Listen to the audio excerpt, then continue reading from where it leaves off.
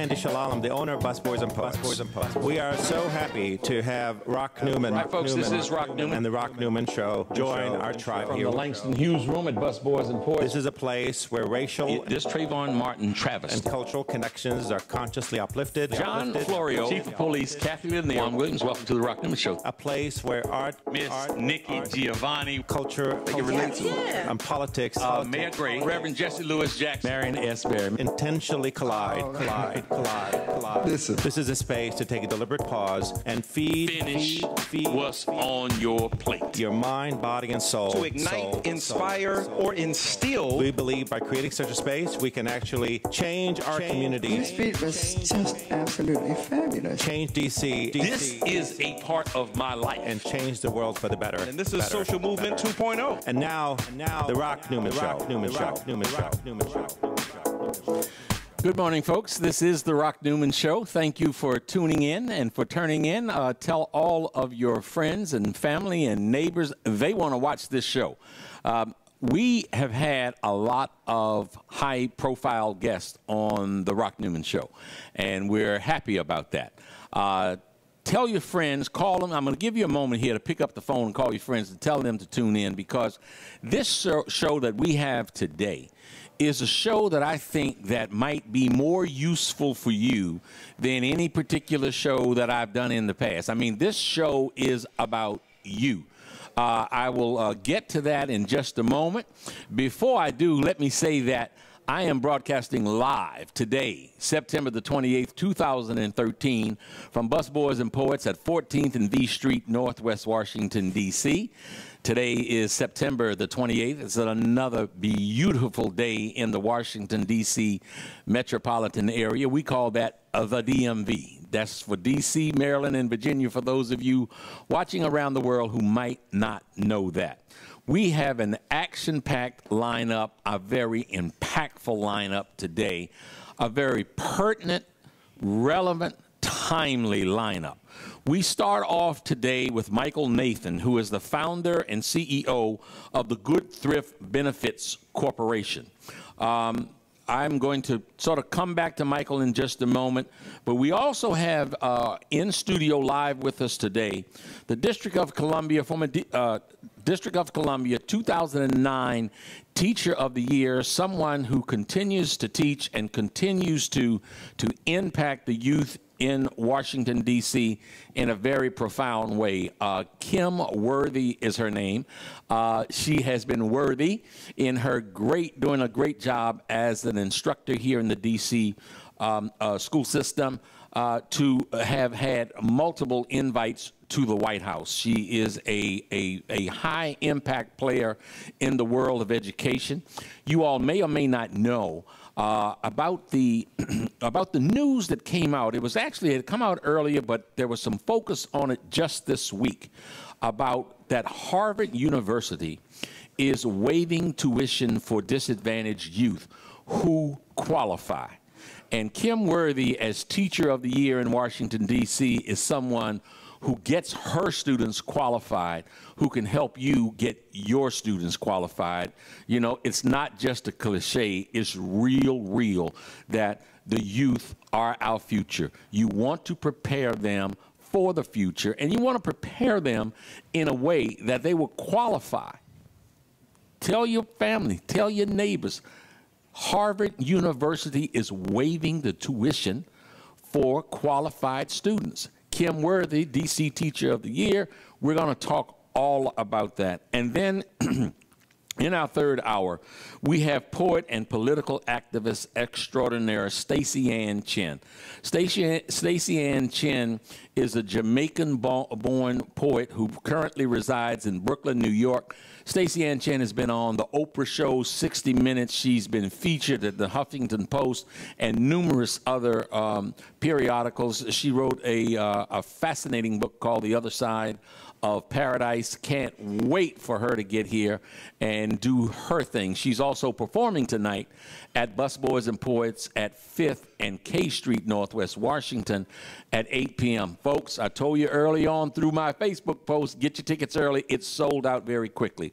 But let us come back here today again, September the 28th, 2013, the Langston Hughes Room, Busboys and Poets, and let me give an official and really warm welcome to Michael Nathan. Thank you so much for joining the Rock Newman Show. Great to be here, Rock. Thanks for having me. You're more than welcome. You're more than welcome. And I have I've promoted your visit here today, and I have said to my followers in Twitter and in the Facebook and social media universe that we're going to talk about a number of things that impact individuals and families directly. Things such as credit, things such as what is commonly being referred to now as Obamacare, which seems to be the centerpiece of a debate that threatens to shut down the United States government. So again, I want to thank you so much for coming here. Michael, let's start here. Good-Thrift Benefits Corporation. What is that?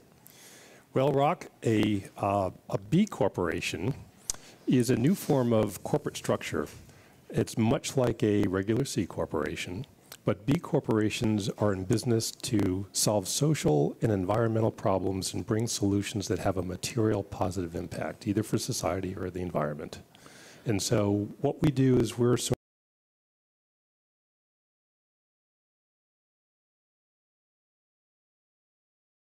policy right now. Folks talk so much about foreign policy and the billions that are spent there, and wise heads say, why not take care of home first?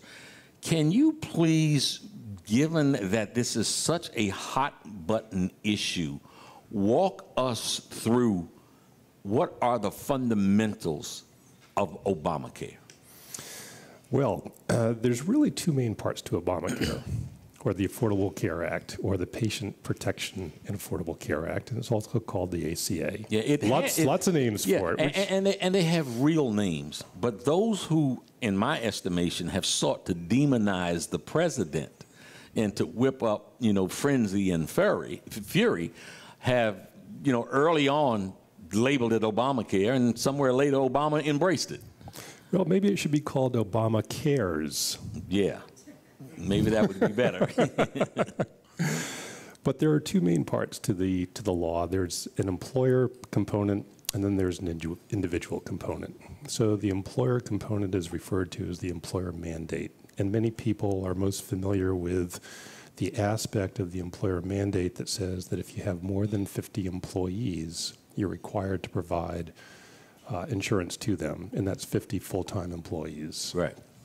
And if you have fewer, you're not really subject to that employer mandate. And then the individual mandate, we can talk more about this as we get into it, is a requirement come January 2014 for all individuals to have health insurance, or they face a penalty. And the penalty starts at about $95 for an individual in 2014 and $47.50 per child, or $295 for family, or 1% of the family's income, which is ever greater. Mm-hmm. And then now, it goes is that up. for all economic groups? Yes.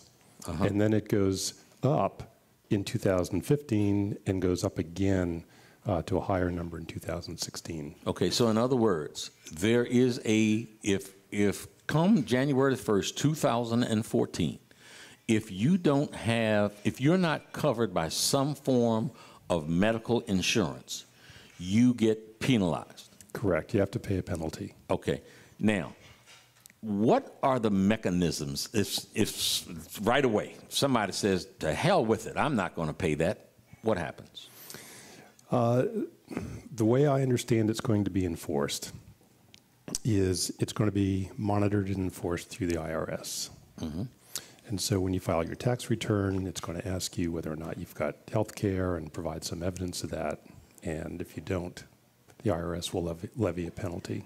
Okay. Let's talk for a moment about sort of the folks who are on the lower economic rung of the ladder. Mm-hmm. People who are on public assistance and welfare. Yes. Are they subject to the same kind of penalty? I honestly don't know. I believe that if you are at the federal poverty level or below, you may not be subject to that penalty. Okay, let's get back talking about the Good-Thrift Benefits Corporation. First of all, it's a great name. Thank you. It's a great name, and your position of having a mission of doing social good while also turning a profit is certainly a noble one. Tell me, please, some of the kind of things that you're involved in and how you're making people's lives better. Well, to begin with, what we've set out to do is we know that there's a lot of confusion about the Affordable Care Act, yes, and particularly among employers. One of the aspects of the Affordable Care Act that virtually no small and medium-sized employers knew about before I started talking to them about it was the requirement to provide a notice and education to their employees about the new health insurance marketplace and exchanges that are opening up on October 1st. Right. And to provide that notice in writing to their employees by October 1st. Mm-hmm. And when this... So I just kind of want to repeat that here. So yes, employers are required by the law, by that law, to notify their employees of what? About the health insurance marketplace and exchanges that are opening on October 1st. Okay, and what I'm hearing you say is most employers didn't even know that. That's correct. Until you started to talk about it. So, you know, we could call you a pioneer here. I'm not so sure about that. Well, you're blazing new trails, at least, you know, informing and educating a lot of the uninformed and uneducated about this particular bill. Well, we felt it was important to do that. A, because they didn't know about it, they were confused, they faced a penalty if they didn't do it. Mm-hmm. The Department of Labor about 10 days ago decided not to levy that penalty against employers who did not provide the notice on October 1st, but they're still required to do it. And the government is relying on employers to let their employees know that if you don't have health insurance, or if your cost of the insurance that I provide to you as an employer is exceeding 9.5% of your income, mm-hmm, you can go on to the exchanges that are opening up on October 1st, right, and shop for a plan that might cost you a lot less. Mm-hmm. If you don't have coverage now, it's a good way to shop. Right. And if you are paying a lot for your insurance now, let's say you have insurance, but you're paying an arm and a leg like a lot of people are, it's going to be a good opportunity for individuals to shop for a much more affordable plan. And the real new thing here is that they may qualify for a tax credit that they can put towards their premium to lower their cost of the health insurance. And it's remarkable. Some of these tax credits, and I've run some numbers, and we can talk about this as examples. I would like to, sure. It's just remarkable. And can you give an example or two? Yes, absolutely.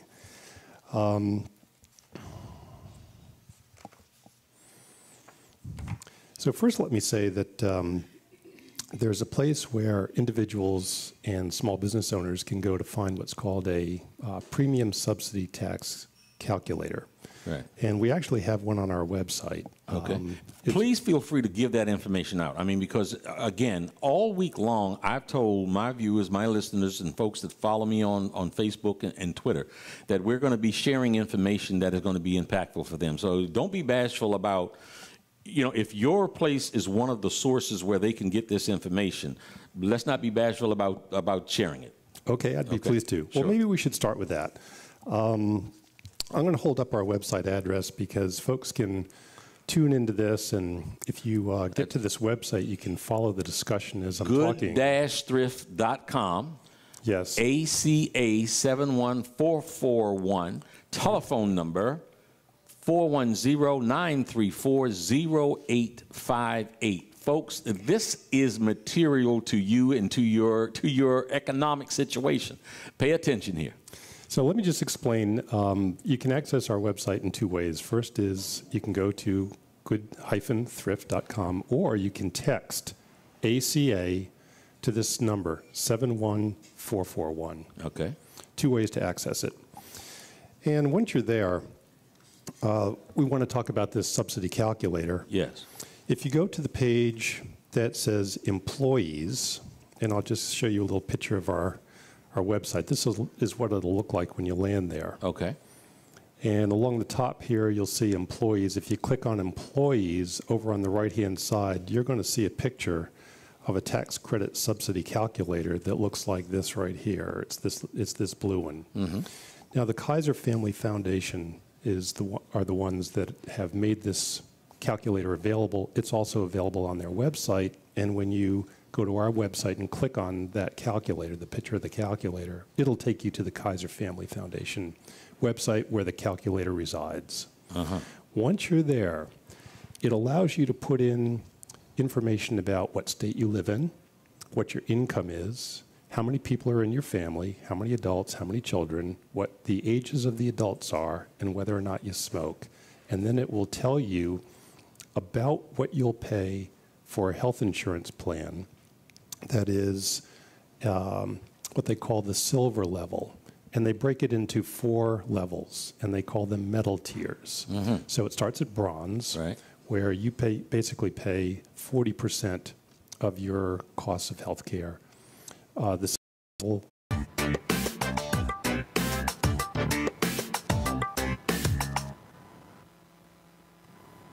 My baby drives a handcuff.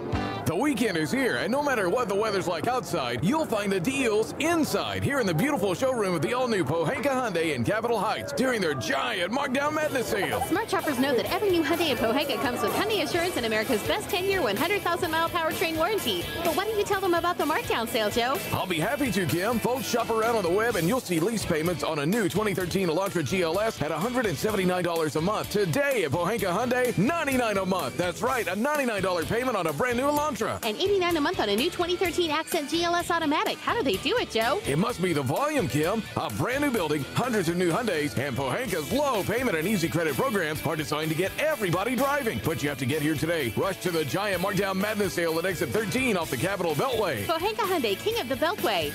All financing for a limited term on approved HMF credit.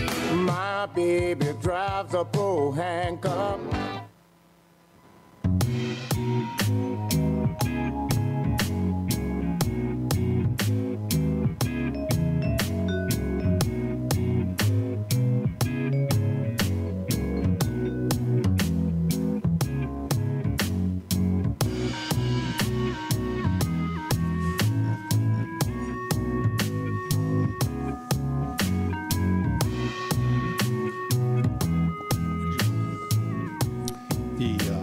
toolbox that we've put together. Hi, I'm Andy Shalal. I'm the owner of Busboys and Poets.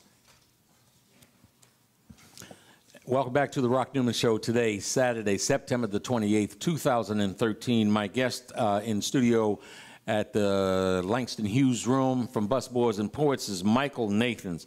Coming up in the next hour will be Kimberly Worthy, 2009 District of Columbia Teacher of the Year, and someone that's going to talk to us about educating her children and educating your children, preparing kids in a way to be qualified for almost something that it's considered to be like a grand prize, to be eligible to go to Harvard University tuition-free.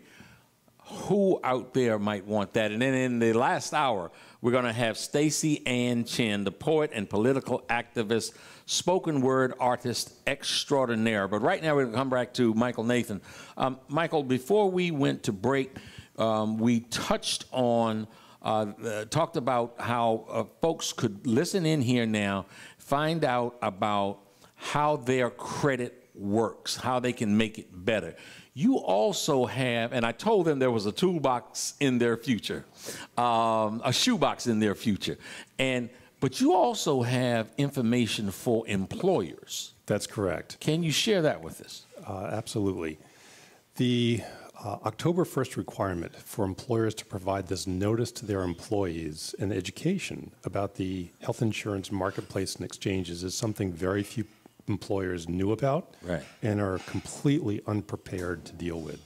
So as part of our mission as a B Corporation, we put together a toolbox for employers that has all the forms they need and all the information they need all in one place for them to provide the notice and education to their employees about the health insurance marketplace and exchanges. And folks, again, those of you out there who have businesses, who are running businesses, this is something so incredibly important. You know, we cannot put our head in the sand.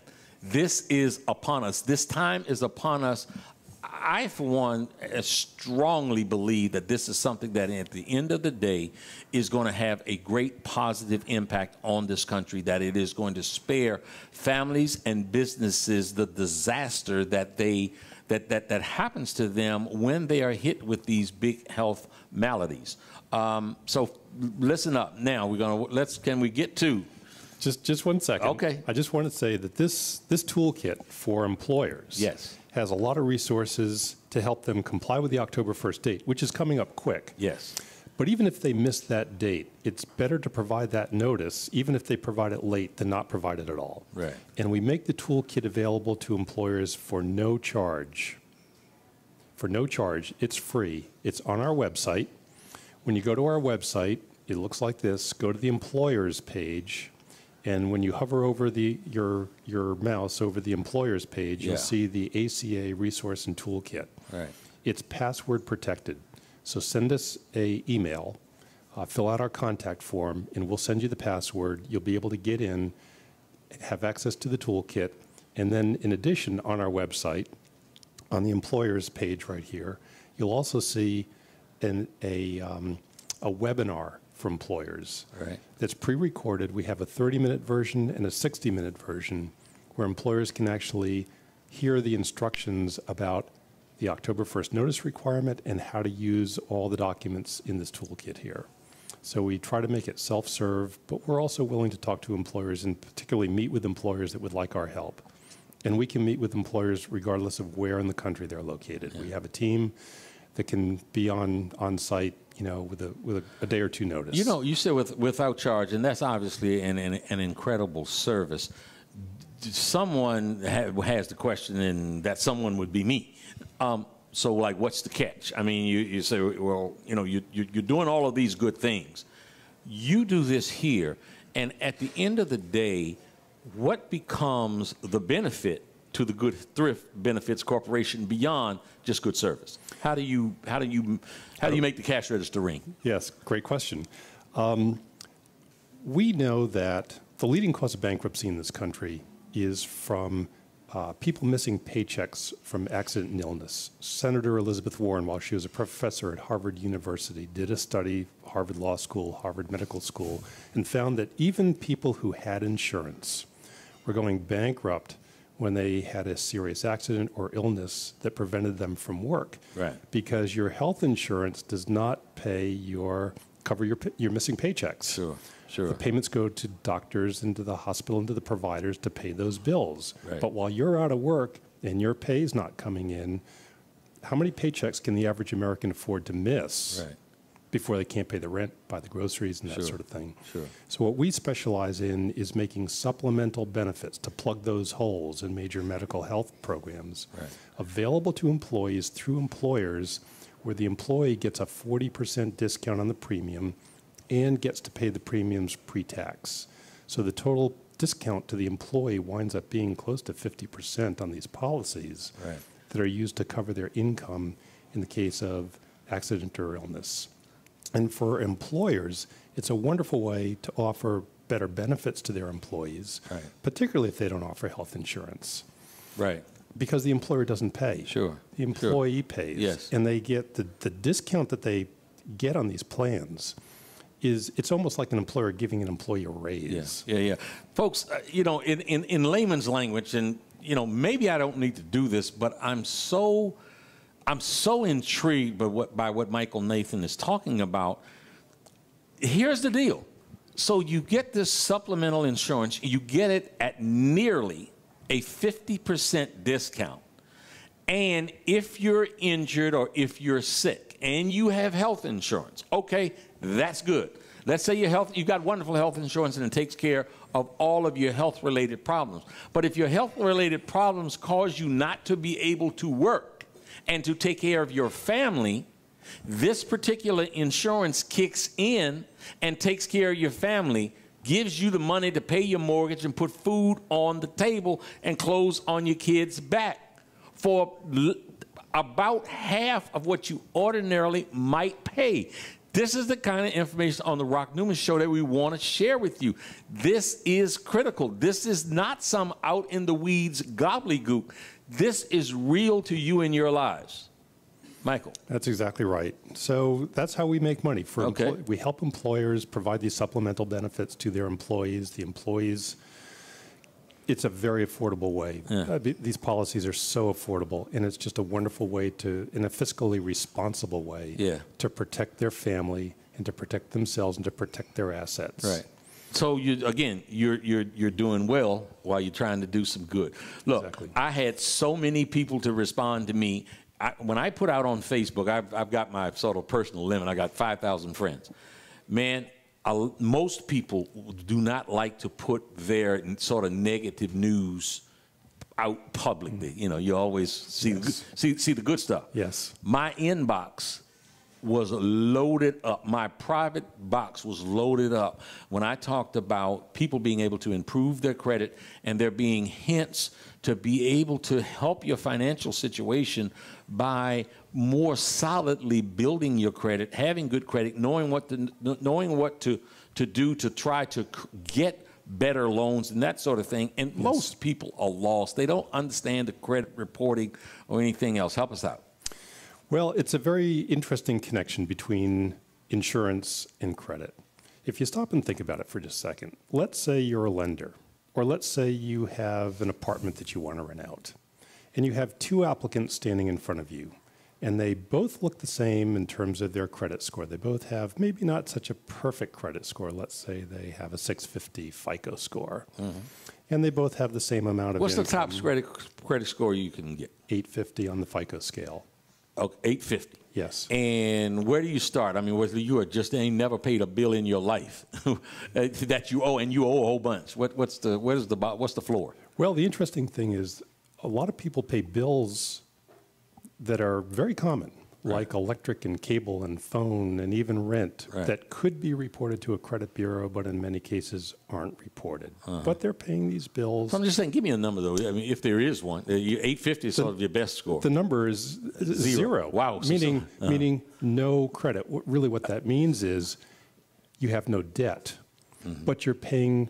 You may be paying regular bills. You may be paying 5 or 6 or 7 regular bills on time every month, which, by the way, are classified as credit under the Equal Credit Opportunity Act. And these bills could be reported to a credit bureau, and in some cases they are. But in many cases they're not. Equal Credit Opportunity Act, which makes sure that there's no supposedly that there's no discrimination, that sort of thing. Yes. But there are other parts of the act that we'll talk about in just a second that are a lot of people call the best kept secret in financial services. We want to know the best kept secret in financial services. Can you tell us now? Patience. Okay. We're building up to it. But my point was, when you have two credit applicants and they're both standing in front of you and they both look the same otherwise, maybe a 650 FICO score for each has equal income, equal assets, that sort of thing. But one has health insurance and the other doesn't. And maybe one has an accident disability in the policy that protects their income, and the other doesn't. Which one would you rather rent your apartment to? The one that got that stuff through Good-Thrift Benefits Corporation? Well, at nearly half the price. Whether it comes through us or not, the point is that somebody with a disability insurance policy to protect them and protect their income, and frankly, to help pay the rent or to help pay the financial obligations if they're missing work, would typically be the more credit-worthy of the two applicants. The problem today is that those kinds of policies don't get reported to the credit bureaus. And this is where the Equal Credit Opportunity Act comes in. It's, again, there's this section in the Act. It's buried deep, which is why you haven't heard about it and the viewers haven't heard about it. And frankly, very few bank regulators had heard about it until I approached them to talk about it. But it's the Equal Credit Opportunity Act, Regulation B, Section 1002. Listen, folks, listen. Section It used to be 202, Right. and when the Consumer Financial Protection Bureau, or the CFPB, took over responsibility for overseeing the act, they changed the numbering just a little bit. So it changed from section 202 to 1002, Okay. 0.6 B6. Uh-huh. So you can see how deep in the act this is buried, which Yes. is why a lot of folks haven't heard about it. But the other reason they haven't heard about it is lenders really don't want consumers to know about this. Right. Why?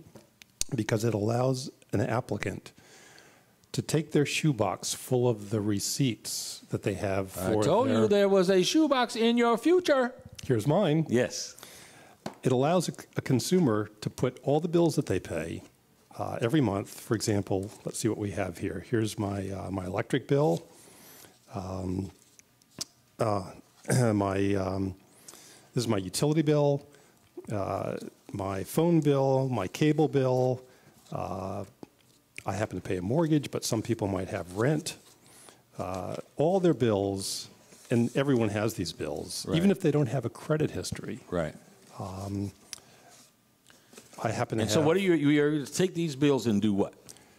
How does that benefit you? Show them to a lender. Right. And tell them about the Equal Credit Opportunity Act and the fact that the law requires the lender to consider this payment history or face a $10,000 fine. So in other words, if you have that 650 credit score, for example, and two people are there, let's go back to that. They're two there and everything is kind of, they're equal across the board. Yes. But if one of us comes in and has this kind of information here to show a history of good payments that is not at the credit bureau, the lender is obligated by law to take this into account? Correct. Or face a $10,000 penalty. Folks, get those shoeboxes together. Now, this is a lot for consumers to remember. So what I've done is I've published a guide called Shoebox Credit. 3 steps to take before your next credit or employment application. Correct. And you say, or employment application. Why is that important? Employers consider your credit history in some cases before they'll hire you. And if you don't have a credit history, but you pay your bills on time, you can use that evidence with an employer to show, hey, look, you know, I'm fiscally responsible. I pay my bills on time. Even though I don't owe any debt, I don't have any debts to anybody, which you may think because I don't have a credit history, I've got bad credit. Right. Or at least that's how lenders treat you if you don't have a history. It's like having bad credit. But if you can show that you pay your bills on time, and if you can show you have a disability policy. Yeah. If you can show you have an accident policy, if you can show you have a sickness policy, those are the kinds of things Right. that when you show a lender this, and you've gone to the trouble to put it together Right. and organize it for a lender, and our guide gives you tips on how to create a list of these things on a piece of paper in addition to your actual evidence, and you present that to a lender's going to say, this is not my ordinary applicant. This person is organized. Right. They are informed. They know about the law, Sure. but they're paying attention to their finances. And that's frankly the kind of borrower I'd prefer to work with. Yeah. Michael, let me ask you, we've got a minute left. What would you say, you know, you are a wealth of information, a wealth of knowledge. Thank you so much for coming on the show here today. Hopefully, you know, folks have paid attention to what you've had to say. Sort of as a wrap-up, talking to the individual, whether it is, you know, if you can combine the Obamacare and the credit, give me sort of a 1-minute speech that makes you the greatest person in the world. What makes me the greatest person in the world is my wife. That's who's sitting over here. But speaking about political correctness That was the right and answer. correctness. But I would say that there's a lot of information on our website. I would encourage visitors to go to good-thrift.com. Whether you're an employer, you can access our toolbox for the Affordable Care Act there. Right. You can contact us. We'll provide consultation to you. You don't have to buy anything from us for that. Right. We do that for free. We can help you offer supplemental benefits to your employees to make them happier and more financially secure and give them a good price. It's almost like giving them a raise. Right. And then we can, for individuals and employees, they can go onto our site and learn how to use supplemental benefits by watching a video on how to protect their income and learn about the Equal Credit Opportunity Act, Regulation B, and find the Shoebox Credit Book. And they'll also find a discount coupon on our website for the book so they don't have to pay retail. When I leave here today, I'm going to good-thrift.com. Thank you so much for appearing on the Rock Newman Show. Thanks for having me Folks, today. thank you for watching. Coming up, Washington, D.C. 2009 Teacher of the Year, talking about your children and how you might prepare them for a better future by getting a better education, how you might prepare them to be prepared to accept entrance into Harvard University tuition-free. Stay tuned. We'll be right back in a few moments.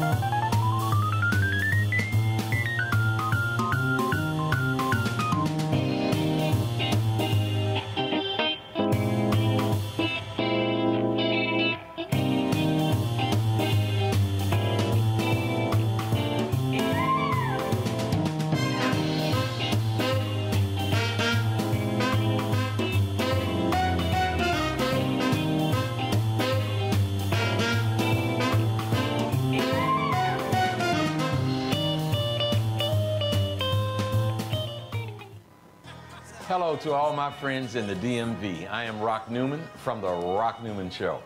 I want to tell you about the MGM Grand National Harbor, the most exciting project to come to the District, Maryland, or Virginia in quite some time. You're going to have great fun. Come on down, support this project with all you have. It is going to be wonderful for the area. We're going to increase our tax base. We're going to get funding for the police department, for ambulance, for fire, for education. It is really a project that is going to benefit our area. Folks, we want to support in a very strong DMV kind of way this great project from the MGM Grand National Harbor.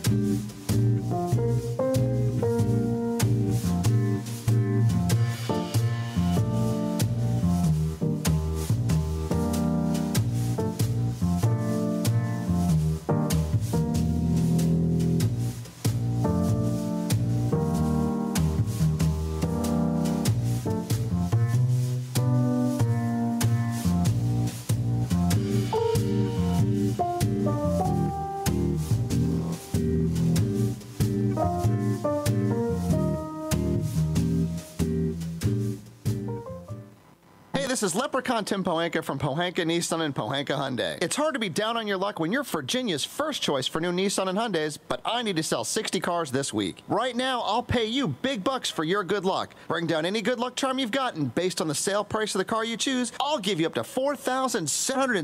Advertisers, the DMV's greatest corporate citizen, Who am I talking about? I'm talking about the Pohanka Automotive Group. If you have any automotive needs whatsoever, if you want to sell your car, buy a car, trade in your car, have your car serviced, whatever you need, see my good friends at the Pohanka Automotive Group. You will be well taken care of, I promise. I'm Rock Newman. I might be there. Come on down and see our good friends at Pohanka Automotive Group. And now, The Rock Newman Show. Folks, welcome back to The Rock Newman Show. Today is September the 28th, 2013. We are broadcasting live from the Langston Hughes Room at Busboys and Poets, 14th and V Street, Northwest Washington, D.C. Come on down. We've got 2 more hours of great programming here. And I also want to let you know that tonight at Busboys and Poets at 5th and K Street, Northwest Washington, Staceyann Chin is performing a fabulous one-woman play. Staceyann will be our guest. Staceyann Chin will be our guest in the next hour. Right now, we have former D.C. Teacher of the Year, Kimberly Worthy, joining us. Kimberly Worthy is the kind of impactful instructor and teacher in the school system here in Washington, D.C., that she's gotten accolades for literally from around the world. She spent time in South Africa. We were just talking about her many experiences there.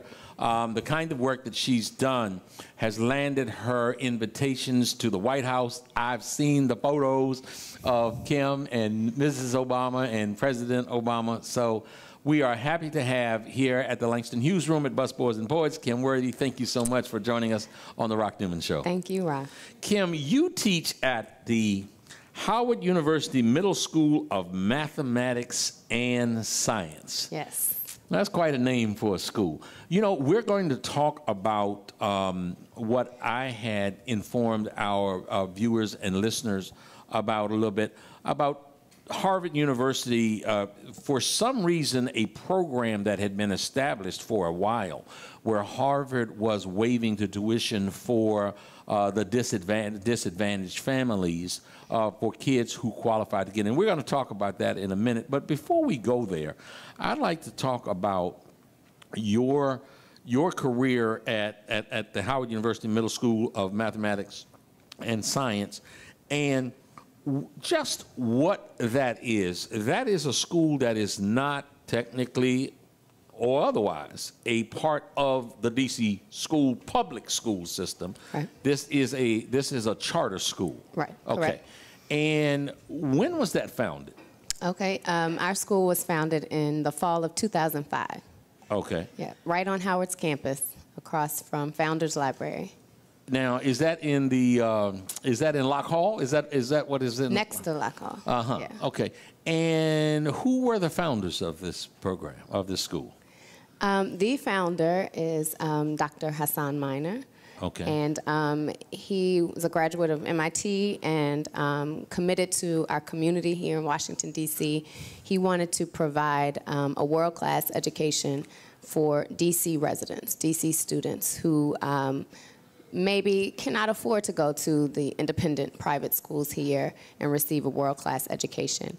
He read the research that shows that if you expose students, especially in the middle school years, to rigorous mathematics and science and engineering programs, you increase their chances of going into those fields later on in life.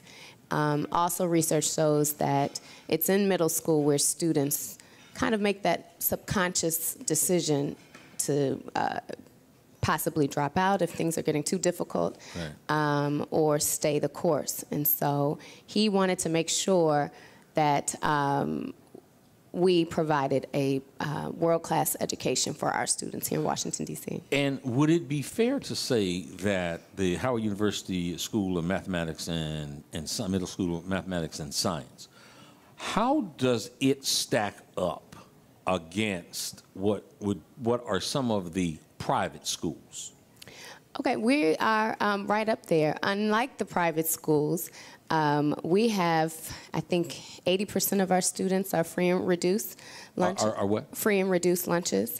And so Title I. And with that, many times, for a myriad of reasons, many of those students come to us not having certain skill sets. Right. Unlike those private schools that get to select their students and test in their students. We are a charter school. We cannot select our students. So we get students from all over Washington, D.C., and with all levels of skill sets. And regardless of those barriers, we take our students. We have a rigorous curriculum, emphasis on who we are as a people to give them that confidence that they need. And we are competing with these private schools in math counts and solar car competitions and other engineering competitions. And we are faring very well. You know, I'll tell you something that I became aware of. I have two young godkids, godchildren, Gabriel and Dakota.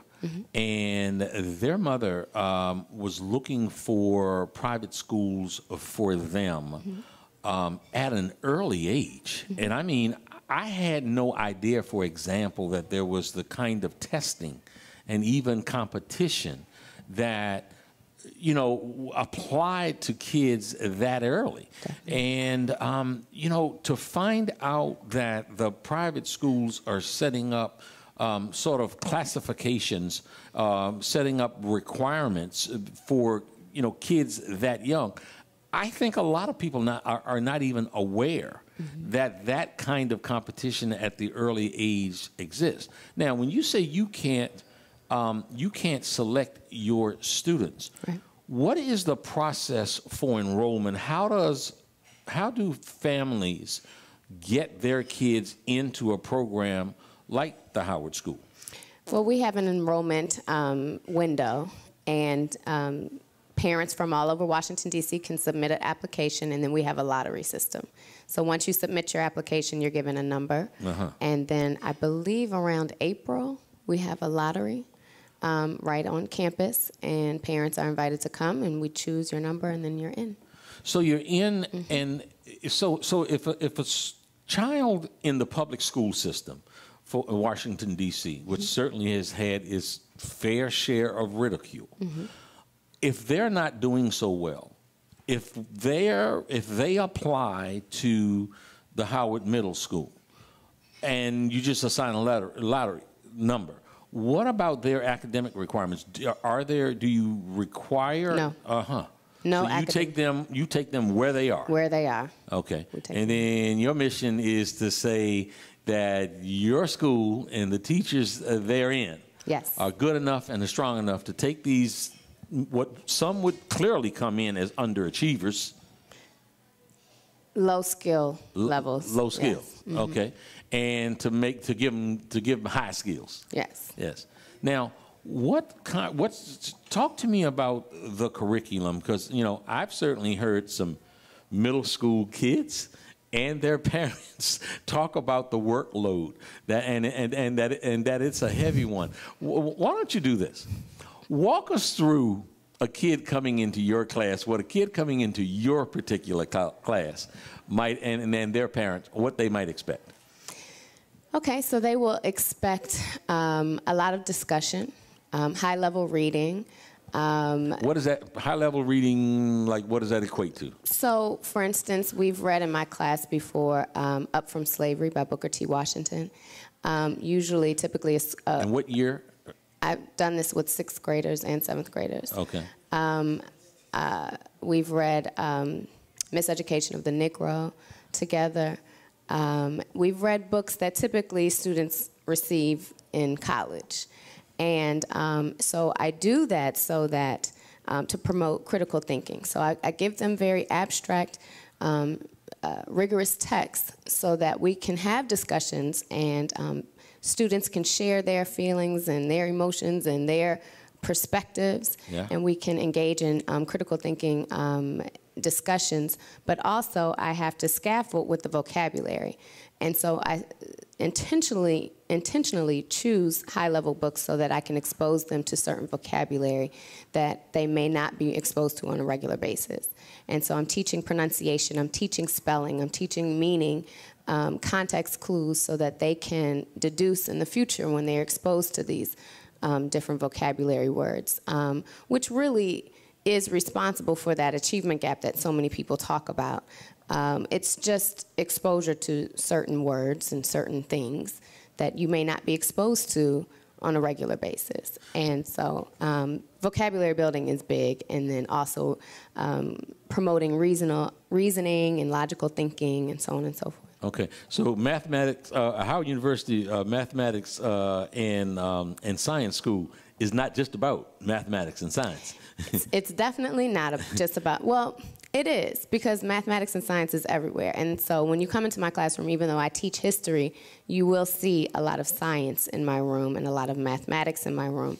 And I especially focus on African and Native people's contributions to mathematics and science. So since I teach social studies, I have a unique opportunity to bring in, which is vitally important, bring in our contributions to these fields before slavery, before we were brought here, so that they know we are a continuum of African genius and African mathematics and science. Creating a sense of identity which is invaluable. Exactly. Right, which unfortunately the school systems, I think, across the country don't do nearly enough. Not at all, and which is why I teach at this charter school. We are our own LEA, so we have that autonomy. What does that mean, LEA?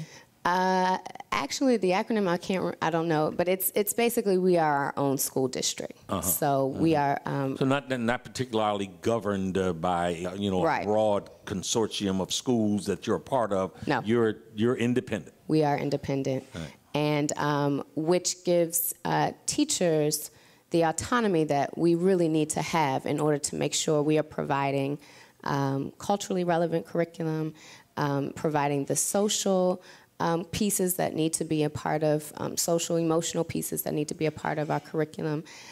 Spiritually, we can address our students spiritually, identifying them as spiritual beings, ourselves as spiritual beings, and just being able to teach the truth to their spirits, because their spirits know what's going on. They know of the inequalities. They feel them. They see them on a daily basis.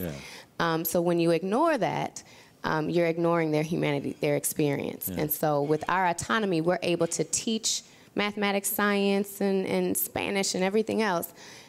At the same time, we're teaching them, I see you, I hear you, I know your experience, you're not imagining it. And now I'm going to teach you your role as a political. Because I feel you also. You know what? I want to say to the production crew here, what Kim just said. So on my clock here it says 10:23. I guess that started maybe at 10:22. Capture that, because that is so very, very powerful. That's something that I want to see on my on the site. I mean, that was just really so powerful what you just said. Kim, I'd like for you, if you could, if something comes to mind, you take these kids in, you take them in again, regardless of what their test scores might be, what their performance level has been in a previous school. Can you give me an example or two that stands out where you had a kid coming in that clearly was the kid that was not doing well, that wasn't achieving well, perhaps was a troublemaker or otherwise, and that you and your team over there were able to work with to help transform them from someone who might have been going south, but you took them in a northerly upward kind of direction? Any particular one stand out more than the other? I have so many. I am very sensitive, however, because I posted this on Facebook. I am Facebook friends with all of my students. And I'm very sensitive to. I see. Because the school just opened in 2005. And I've been teaching there since the first year. So they're all very still and I understand that answer. But I will say, in general, generally speaking, in fact, I was just speaking with Karen about one particular story, but I'd just rather not say. But we have, and I have so many stories where students have come to us just ill-prepared for many reasons. And because of their dedication and commitment to our program, because our program is rigorous. Yeah. And it's not a magic show. We can't do it by ourselves. So you have to meet us halfway. Right. And those students that have committed to meeting us halfway, with their parents meeting us halfway, we have moved them, and they are pursuing their dreams right now. We have an after-school program I was telling Karen about, that it's a STEM program from 3:30 to 4:30 every day. So we have robotics, we have STEM is science, technology, engineering, mathematics. Okay. And so at the end of the day, students choose which clubs they want to be in. And so we have toy challenge where they create toys, solar car challenges, math counts, all sorts of different clubs that they're interested in. And so that is really our hook in our school. Yeah. So our students gravitate towards those because it's not the normal class day. It's fun for them. They get to apply the mathematics and the science that they've learned all day, and do some hands-on. And so those students, many of our students that have come, with whatever issues they've had, it's our STEM program that really ignites their motivation to learn, to succeed.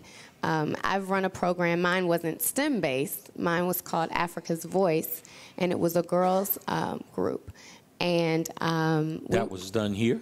At MS Squared, yes. Okay. And so mine wasn't a STEM-based per se, but it was more of a social justice program, working with teaching. They were responsible for teaching our Howard community about the injustices in West Africa, in the areas of healthcare, education, poverty, so on and so forth. So they came up with all sorts of activities, and mathematical activities. We had students go around in homeroom and give 1 out of 3 students a ribbon indicating how many people are living in poverty in West Africa. So throughout the day, when you saw that ribbon, you represented that person so they could see the mathematics on their peers. But this program has ignited major social activists now. Yeah. One comes to my mind right now. I named her Ayira. I gave all my students African names. And her name was Ayira, which means the chosen one. Okay. And when we started our program, I went into the hallway to address an issue. I came back and she said, Mama Kim, we have the name of our group. Our group is going to be Africa's Voice. Since no one wants to hear what's going on in Africa, we're going to speak for Africa. Wow. And I was blown away. And again, these were the students these are the girls, Sure. DC's finest. Yes. And you tap into their spirits, and it just ignites, the beautiful flowers that they are. And they're all still motivated. Several of us went to Africa that year, to Ghana, from our group. And they email me all the time. I want to go back. Can we please go back? So, so our program is a holistic program. It's not just academics. And so we give them a purpose for learning. What is your purpose for learning? Because all of us have a responsibility with this freedom that we have here. And so they have to use their knowledge and their unique skill sets, because everybody's different. Right. And so you have to use your knowledge, your unique skill sets, and your purpose to give back and to uplift our community. Kim, this is absolutely fascinating. You embody, sort of the passion that we think is so much missing from the classroom. Much too often, you hear of sort of uncaring instructors. And I'm sure, there are more complaints than probably there are compliments. And it's a tough job. It certainly is a tough job. I positioned that I think the most important job of a human being on this planet is that of mother. Mm-hmm. Maybe number 2 is father, maybe number 2 is father. Tied, or certainly a close number 3 would be that of teacher. What was it that inspired you to the level of excellence that you have achieved in the classroom and the kind of commitment, dedication, and passion that you bring to your students? Well, I think many contributions. First of all, my parents, like you said, mother and father. Sure. And so growing up here in Washington, D.C. With Steve Rickman, I was out protesting and marching since I was a little girl.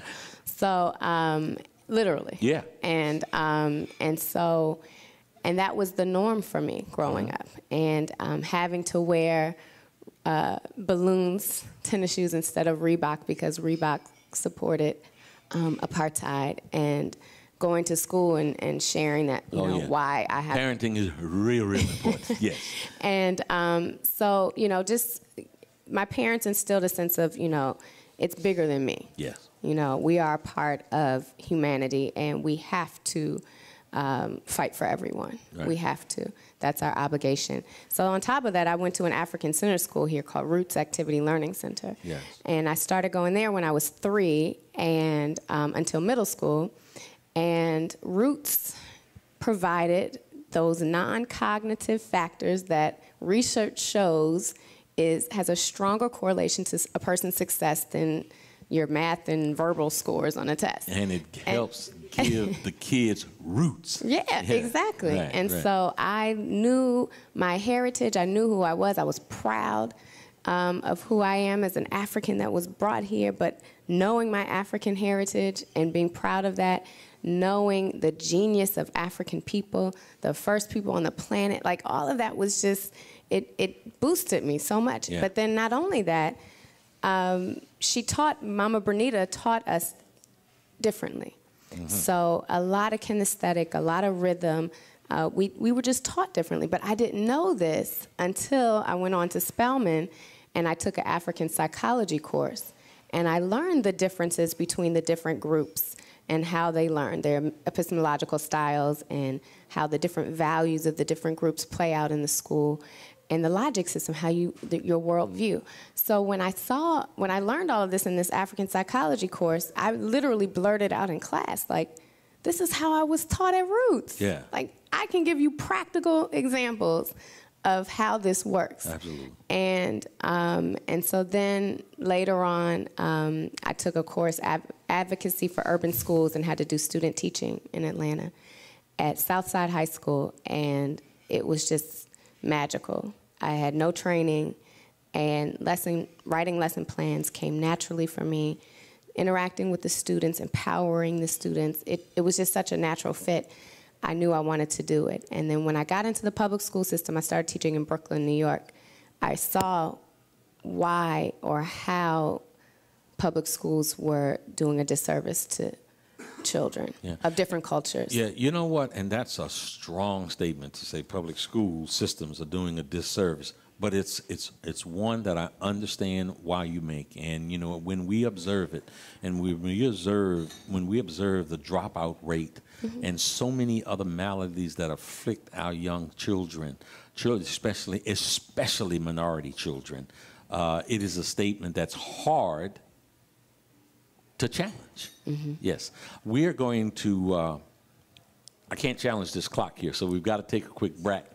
We'll be back with DC Teacher of the Year, Kim Worthy, in just a few moments on The Rock Newman Show from the Langston Hughes Room at Busboys and Poets, 14th and D Street, Northwest Washington, D.C.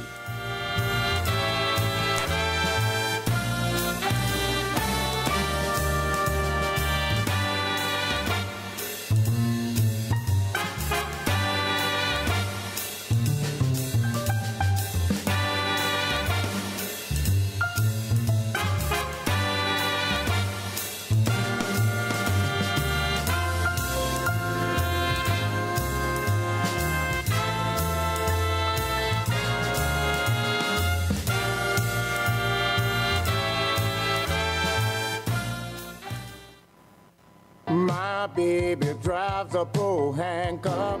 The weekend is here, and no matter what the weather's like outside, you'll find the deals inside here in the beautiful showroom of the all-new Pohanka Hyundai in Capitol Heights during their giant Markdown Madness sale. Smart shoppers know that every new Hyundai in Pohanka comes with Hyundai Assurance and America's best 10-year, 100,000-mile powertrain warranty. But why don't you tell them about the markdown sale, Joe? I'll be happy to, Kim. Folks, shop around on the web, and you'll see lease payments on a new 2013 Elantra GLS at $179 a month. Today at Pohanka Hyundai, $99 a month. That's right, a $99 payment on a brand new Elantra. And $89 a month on a new 2013 Accent GLS Automatic. How do they do it, Joe? It must be the volume, Kim. A brand new building, hundreds of new Hyundais, and Pohanka's low payment and easy credit programs are designed to get everybody driving. But you have to get here today. Rush to the giant Markdown Madness sale at exit 13 off the Capitol Beltway. Pohanka Hyundai, king of the Beltway.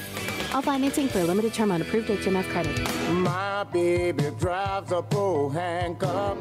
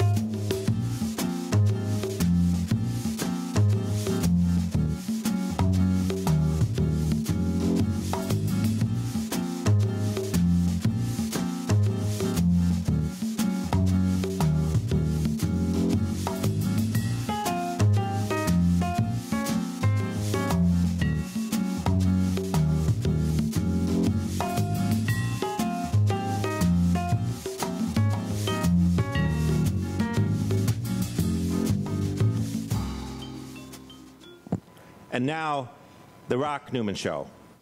Welcome back, folks. Our guest this hour is Kimberly Worthy, DC Teacher of the Year, someone that has been recognized in every level of the educational tier, someone who has visited the White House.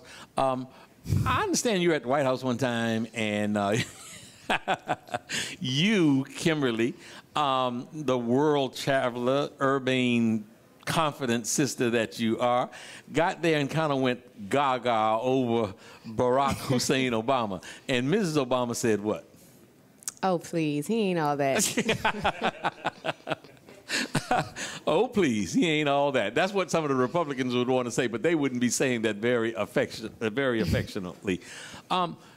Kim, you know, for some reason, I saw quite a bit of information coming out of the weekend. I don't know what happened up in Boston, but the talk was about Harvard and something that we know that they had been doing for quite some time. But for some reason, this they made a big push to get the information out, I think, to a wider audience about how Harvard, given certain conditions, they are waiving the tuition for underprivileged, disadvantaged, lower income individuals. Can you tell us a little bit about that? How long has that been going on, one?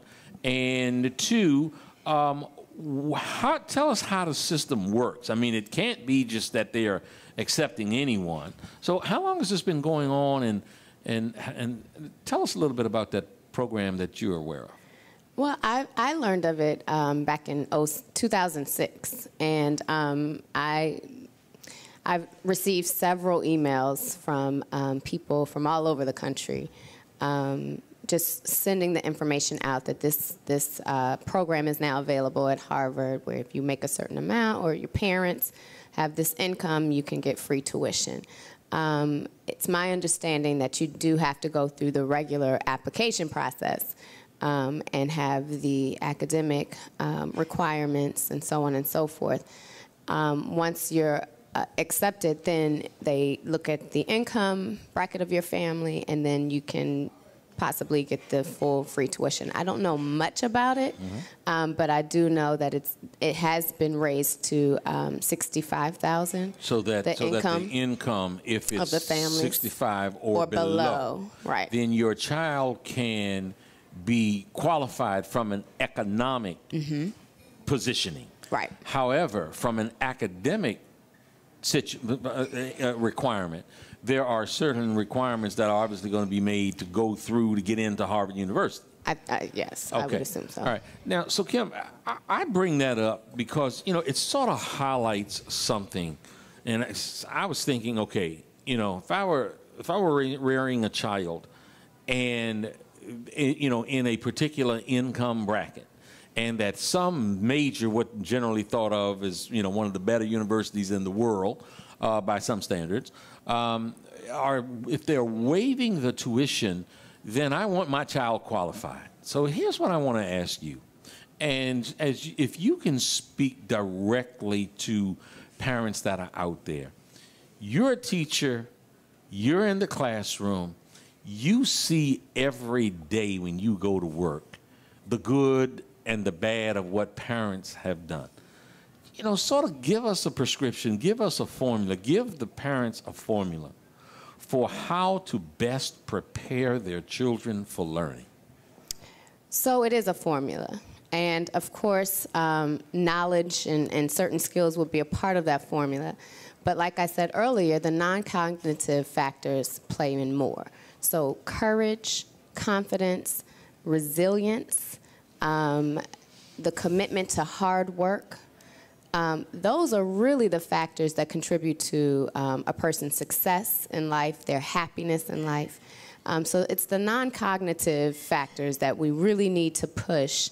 Many times when there are financial deficits, I've seen parents who try to overcompensate and give children a lot, you know, the most expensive shoes, the most expensive clothes, and cell phones, and so on and so forth, when the children have not done anything to earn it.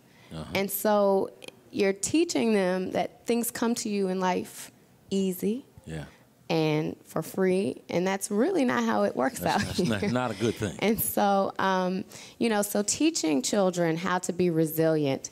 And as a teacher, I can do that with high expectations in my classroom, a rigorous curriculum, believing that they have the ability to master these skills and to understand, and just continuing to support and provide whatever they need to be successful, to show them they are resilient so that they can see themselves, yes, I may stumble and fall, but I will get back up.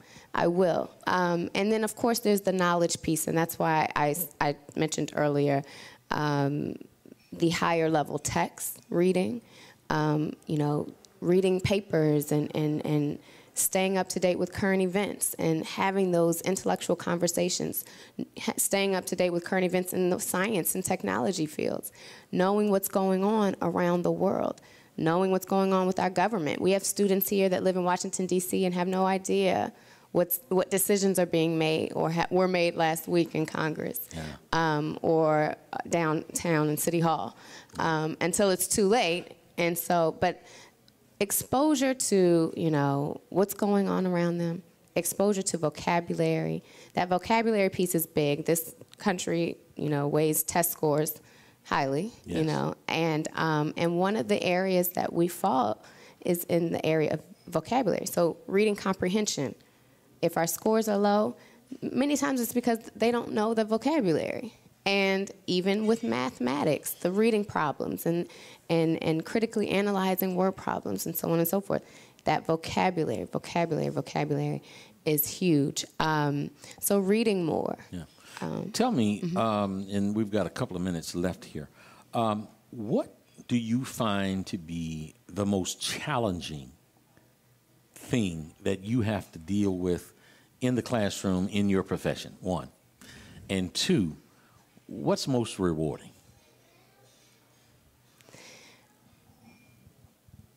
Okay, the most challenging, there's so many challenges. Most challenging, I guess, would be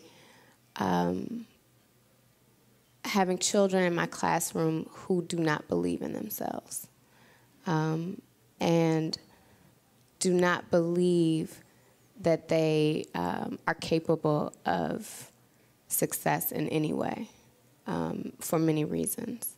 And so trying to overcome that so that they could even attempt to try to work out a problem or to read something, try to overcome that inferiority complex that they've developed over the years from society. You almost seem emotional. Does that make you cry? Yeah, it does. It does make me cry when I hear their stories, because I begin every year with the same 6 words: stereotype, prejudice, inequality, internalize, inferiority complex, and reject.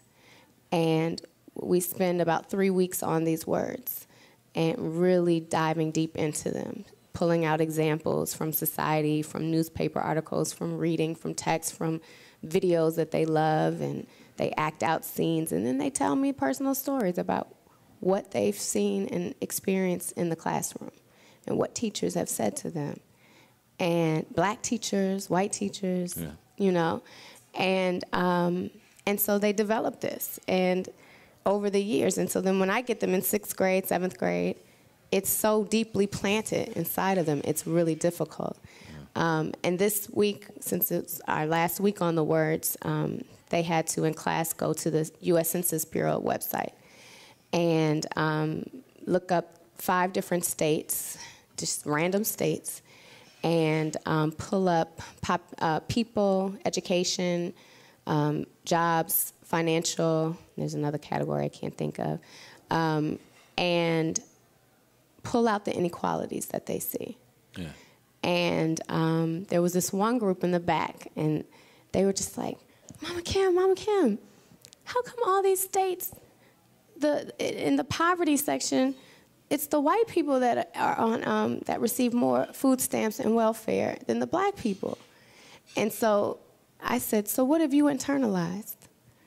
I said, I'm just going to throw that back. What have you internalized? Yeah. That question lets me know something. Yes. And they said, the stereotype that black people are on welfare more than white people. Yeah. Or poorer than white people. Right. I said, okay, so you've internalized that. Right, right. And so they were just like blown away. Like, knowledge really is power. Like, they had no idea white people were on welfare or anything like that. Right. No concept of that. Right. Which it plays out in how they see themselves. Like, many of our students feel like they are supposed to be in these particular economic groups. Right. Because they're black. Yeah. Or they're supposed to joan on each other and make each other feel bad because they're black. It's a black thing. Right.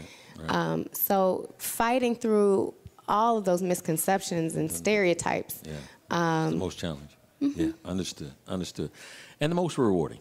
And the most rewarding. Because in the end, when they are aware, can't stop them then. Thank you so much for coming on the Rock Newman Show. We love you. Thank you, Rock. I love you too. Thank you very much. Okay. Folks, we'll be back in just a few moments on the Rock Newman Show. Stay tuned. Tell your friends to watch also. We've got one more short segment, and then we're coming up with the incredible Staceyann Chin, performing tonight at Busboys and Ports at 5th and K Streets. Be back in a moment.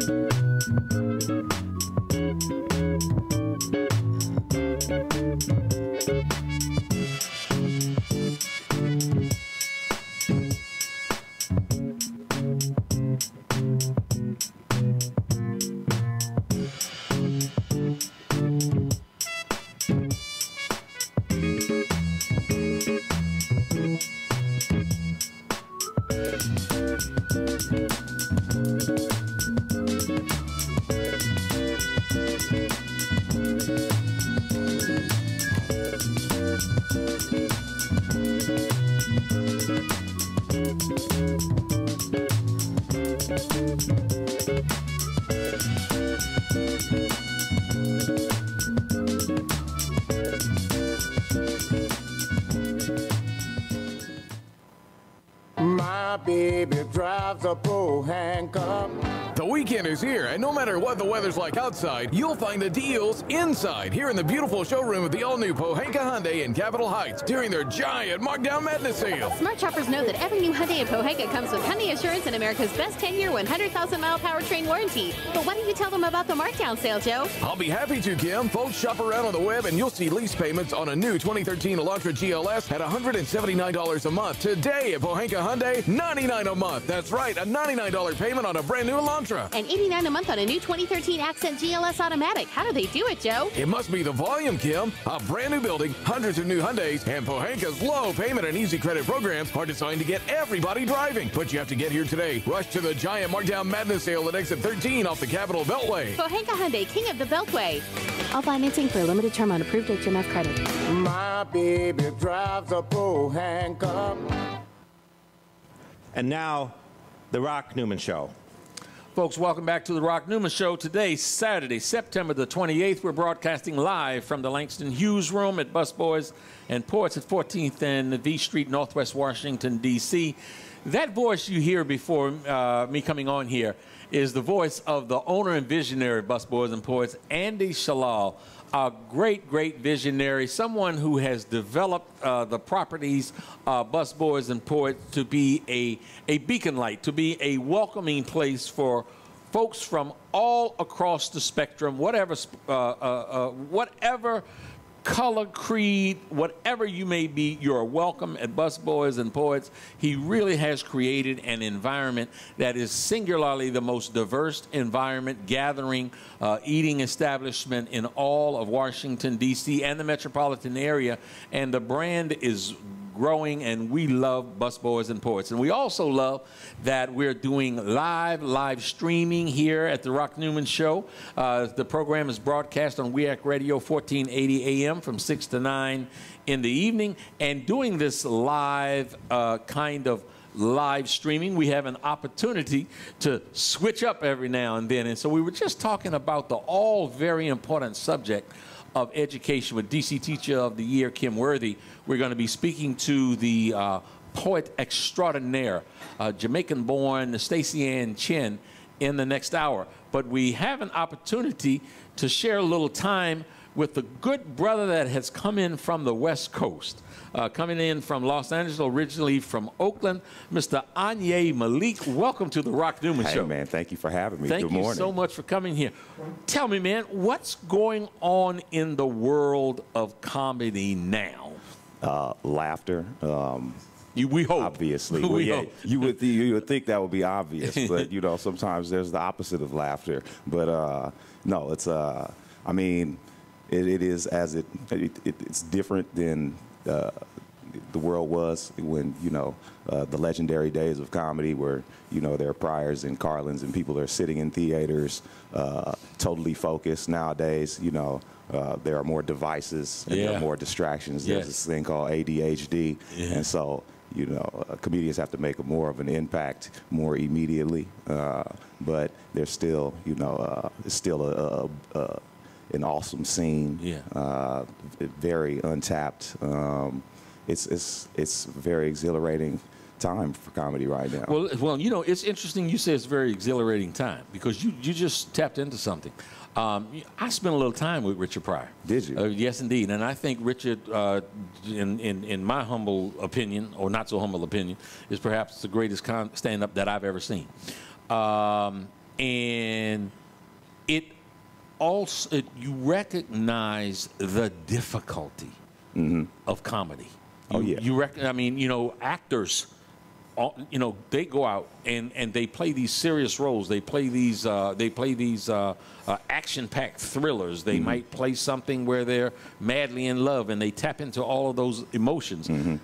They're given a role that's trying to make folks laugh, and they fall flat on their face. They find it is one of the most difficult things on the planet to do. It is. It is incredibly difficult when you think about, you know, other mediums of performance, music, poetry. you know, the notes are already there. You kind of have your song, you're going to play the song. You have the notes, you push the notes on the piano, that's the song. We rehearsed it. Right. We did it just like this on Tuesday. We did it at the, you know, the mic check and everything. Comedy, it's, you know, you can't really read from that mental music sheet. Yeah. You can't really go over the same routine. You can, I mean, you have your jokes, your material, but you know, you still have to be there in the room with the people. You have to be very present. All the way in the moment. All the way in the room. There's no backup track. There's no DJ. Sometimes there's a DJ, but he just presses play. There's no discs. I don't even know why they say DJ anymore. That people just on the MP3, you know. But that's a whole other situation. But yeah, it's just you and the microphone and your voice, and you know. The audience knows when you're reading from a mental teleprompter. Yeah. And so you got to get out of that. You have to be there. You have to be, they call it improvisational, but you just got to be there. Yeah. What drew you to the craft? That's actually an interesting story. I was coming from a music studio with some rapper friends of mine, and we were driving around the streets of Oakland, and these fellas was looking at this young lady on the side of the road with a lot of tantalization. They was like really excited. The whole car saw this female. They was like, oh my goodness, look at her, look at her. And then I looked, I was like, I don't know, fellas. She kind of looked like Jay Leno to me. And then they thought that was funny. And the driver crashed his car laughing at that observation. And then, you know, I was like, wow, if only I had shut my mouth, it wouldn't have crashed the car. It wouldn't have crashed the car. And I was like, wow, I should try stand-up comedy, man. If I can make somebody pay $500 on the deductible with this insurance, I should be able to get some of that. So it wasn't. So it wasn't one of those things like sort of as a kid, you knew that's what you wanted. I mean, I always was silly, and I was probably, you know, I've kind of always been outspoken, and you know, sometimes when I present my opinions in serious spaces, even you know, my lighthearted candor has gotten me in trouble a lot of times, which is putting it so mildly. You said lighthearted candor. Yeah. Some aunt, uncle, mama, dad, or somebody said, "Boy, you's a fool." Yeah. Oh yeah. Oh yeah. That's. So you said you've always been silly. Yeah, a little silly. I've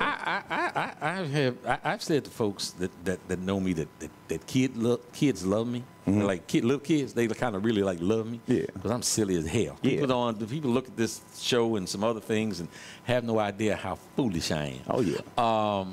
And I can remember a lot of foolish things I've done.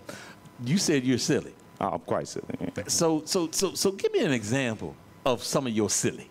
Well, a lot of times I'll ramble. You know, I'll just ramble. Are we talking about now? Are we talking about some other time? No, I'm just like when I know I'm rambling, but I'm not going to stop rambling because why stop just rambling? Keep on rambling. Why not ramble? That's kind of fun sometimes. To what am I talking about? But why am I talking? But why what's stop? The silliest thing you did when you was 14 years old? The silliest thing I did when I was 14. Oh wow. Or 15. Or 15. Goodness gracious. I don't know, man. I have to think back. You know, I wasn't really into, you know, I don't know. I was just like a silly dude. So you just become silly? I'm just a silly individual. Like, you know, didn't, you know. Well, okay. Don't put a year on it. I mean, think. How about don't put a year on it? Don't put a year on it. So. Some of the silliest things I've ever done. Oh my goodness. I mean, that's with, you know, having your parents get upset, a girlfriend get upset, a boyfriend get upset, whatever it might be.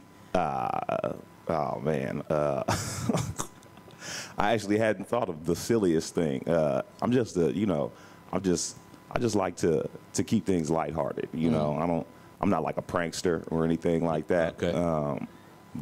So there are different styles of humor. You know, some people are very, very physical. Yeah. John Belushi, you know, very physical. Samurai Sawyer, very, you know, physical with their humor.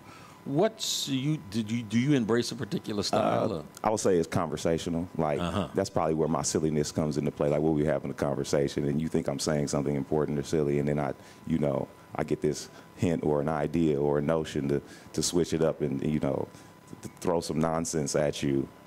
In the mix of some serious of conversation or seemingly serious conversation, and you're like, Did you just say that with that face? You're not even. Tell me this: you've done some stand-up. Oh yeah. What is the Is there a moment when you've done stand-up where you're like, God, I bombed on this one, and the flip side of that, where you stuck it, and so what was the feeling you felt behind sticking it?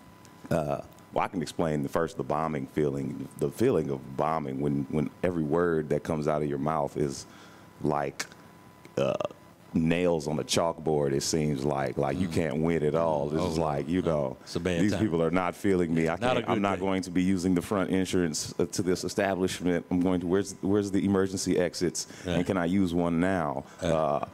When the crowd is not on board, it's almost like there's nothing you can do. It's like you have your breath stinks, and they can hear how bad your breath stinks on the microphone. It's like your breath stinks through the speakers. Kind of like, hey, could you put some gum in the speakers because this fool is funking it up. F-U-N-K, funk. I heard. But on the flip side, when everything is landing, when I do really well, it's almost like I'm standing next to myself. Like I'm completely besides myself. Like all the words are landing properly. I'm like standing on top of my own shoulders, looking down on myself. Like, wow, look at this fool. He's about to hit him with this. Oh, you gonna hit him with that? Yeah. Oh, wow. Who is this dude? Who are you? Right. And then you exit. And then you get out. Then you exit. Yeah. Describe that. Describe that feeling on the exit. When the exit is way different than when the bombing exit is like more of it's more of an evacuation. You think of evacuating the building, the premises. Yeah. The killing, which is what we call when we do spectacular. The killing exit. You don't exit. You kind of you're leaving, but you're standing around. You're hanging around. You're hanging around. I'm gonna get some more of that. Yeah. You're like, I should leave soon, but I want to sort of marvel in the space of what I just did to this room, and it would be so unfair for me to just depart so rapidly. You have an album coming up. Before we wrap up here, you have an album coming up. Tell us a little bit about it. Yes, this is my second independent produced comedy album. My first comedy album, Lamb Chopping, is available on iTunes, Amazon, wherever digital media is available. Also on my website, AnyiMalik.com, ANYIMALIK.com. But my follow-up album to that, Laughing While Black, is more of a personal piece. It's going to be dealing with mostly with racial profiling, stop and frisk laws being what they are, and the kind of the climate on the heels of Oscar Grant and Trayvon Martin, and the topic of racial profiling has always been important to me. I've won some awards in journalism. I have a background in journalism, freelance journalism in public media, but most of my contributions in that field were sharing my experiences with racial profiling, and so. None of it was funny, though. None of it was all, very produced, edited. And so by the time a lot of my pieces aired and people heard some of my opinions, they didn't really get the full, they didn't get the full story. They didn't get the whole deal. A lot of times they definitely didn't get the real. And so, none of it was funny, though. Yeah. And so this coming up project, I want to not only make light of my own situations and the climate, because just because African Americans and people of color get unfairly targeted by law enforcement agencies doesn't mean we can't laugh about it. It doesn't mean it can't be funny. And you point out the absurdities and the injustice in the meantime. A lot of it is quite absurd, and some of it is so absurd that it has to be funny. Sometimes it's so serious, the pendulum swings in the other direction. It's like, really, fellas, and besides just making fun of the topic, I also want to raise awareness that, there's this document called the Certificate of Release that people are supposed to get if you're ever detained. If you're ever detained and not arrested, which happens a lot of times. A lot of brothers and people I know get handcuffed, sat on the curb, and then they kind of let you go as if to say, all right, well, bye, thank you, sorry, I knew you weren't the thug we were looking for, but just doing our job, bye. I mean, you can be like, hey, well, I know you're just doing your job. I really appreciate that. And I got to do my job here. Okay. With certificate of release. That's what a certificate of release, but we want to welcome you back. Folks, look out for Laughing While Black from Anyi Malik. Thank you so much for joining us at the Rock Newman Show. We'll be back in just a few moments with the incomparable Staceyann Chin. All right.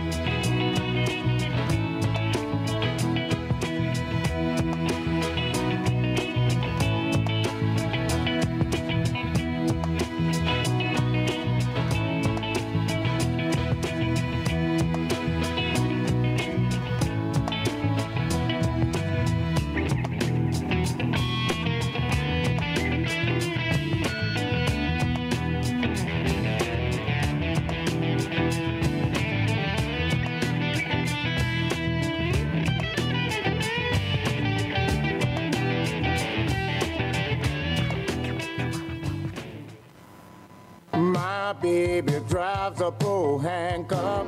The weekend is here, and no matter what the weather's like outside, you'll find the deals inside here in the beautiful showroom of the all-new Pohanka Hyundai in Capitol Heights during their giant Markdown Madness sale. Smart shoppers know that every new Hyundai in Pohanka comes with Hyundai Assurance and America's best 10-year, 100,000-mile powertrain warranty. But why don't you tell them about the markdown sale, Joe? I'll be happy to, Kim. Folks, shop around on the web, and you'll see lease payments on a new 2013 Elantra GLS at $179 a month. Today at Pohanka Hyundai, $99 a month. That's right, a $99 payment on a brand new Elantra. And $89 a month on a new 2013 Accent GLS Automatic. How do they do it, Joe? It must be the volume, Kim. A brand new building, hundreds of new Hyundais, and Pohanka's low payment and easy credit programs are designed to get everybody driving. But you have to get here today. Rush to the giant Markdown Madness sale at exit 13 off the Capitol Beltway. Pohanka Hyundai, king of the Beltway.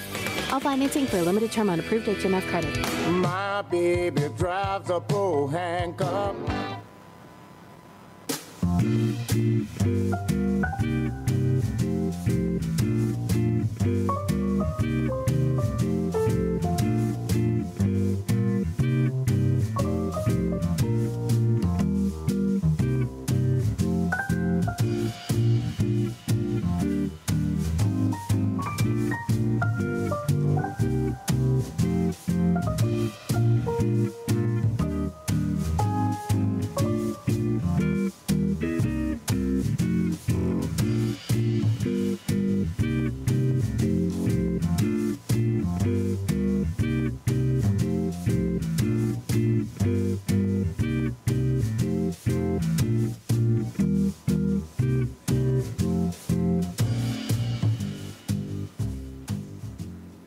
And now, The Rock Newman Show. Welcome back to The Rock Newman Show, September the 28th, 2013, from the Langston Hughes Room at Busboys and Poets. I am absolutely thrilled to have the person in studio with me that I've been telling you for the last 2 weeks that's going to be joining us, the incomparable Staceyann Chin. Staceyann Chin, welcome to The Rock Newman Show. We love you up in her. Thanks for having me, Rock Newman. Thanks for having me. You are most welcome. Stacey is performing tonight at Busboys and Poets in 5th and K Street. That's the good news. The bad news is you waited too long to get your tickets. The show is sold out. And as a promoter of sorts, I certainly was a former promoter, still a little bit, there is no two words better to a promoter's ears than sold out. Staceyann Chin sold it out in a matter of hours. It always happens when she comes to Washington, D.C. That's D.C. for you, man. That's because you are just fabulous. And I said incomparable. And I don't throw that word around lightly. Your body of work has just been so incredibly tremendous, so impactful. That's why you sell out, because people love you. You should just keep talking. I'm not going to say anything. You're doing a great job. It's a great show. I love this show already. Do you love me? I love you. I love you. I love you. Well, let me tell you something. I had a poet on here one time before. Oh, God. Somebody you might have heard of. All right. Her name was Nikki Giovanni. Oh, my God. I wonder if she's single. She want to marry me? Well, here's it's legal thing. now, you know. I know. It's legal. Just New Jersey. No, but the federal rights is all like up in it now. So like, you know, the states can't do anything but follow. Before we go too far from sort of what the punchline was going to be, she gave me a kiss on the lip. Really? She did. Yeah. She gave me a kiss on the lip. I wonder if she would give me a kiss on the lip. I was wondering if I would the last poet that either would give me a kiss on the lip or my wife a kiss on the lip. And I'm saying that because she already put in her dibs. I'm looking at the wife. It's not hard here. She thinks you're about the finest poet she ever seen. She's not too bad looking herself. I'm looking at her. She's a pretty thing. She's a very attractive woman. And, you know, I mean, did she kiss Nikki Giovanni on the mouth? You know what? We've been talking about that. All right. So, Staceyann Chin. Staceyann Chin. You know, oftentimes when my guests sit there, a part of what I try to share with them is that I'd like for my listening audience, for my viewing audience, to become not just aware of the work and all the good things you're known for, but who the person really is. And I saw something, I read something that I thought was so fascinating, that the person that sits here today in all of her splendor and brilliance and beauty is a person that was born prematurely. Yes. Yes, I was born at 6 months or 6.5 months. You know, back in those days and in rural Jamaica, you didn't really have, you know, people counting the weeks and the months since pregnancy. So, yeah, I came a little early. I was a little small. And no one knew that your mom No, was my mother pregnant. kept it a secret. She's a very poor woman who I don't think she wanted a second child. She was very poor and didn't have resources for a family. And a second child on the way, and I don't think she wanted to be pregnant, and she didn't quite know how to figure out what to do about it. And so she just kind of kept it quiet, and she was a small woman, and the pregnancy didn't necessarily get large. And out popped Staceyann, Christmas morning, 1972, 40 years ago. A gift to the world on Christmas Day.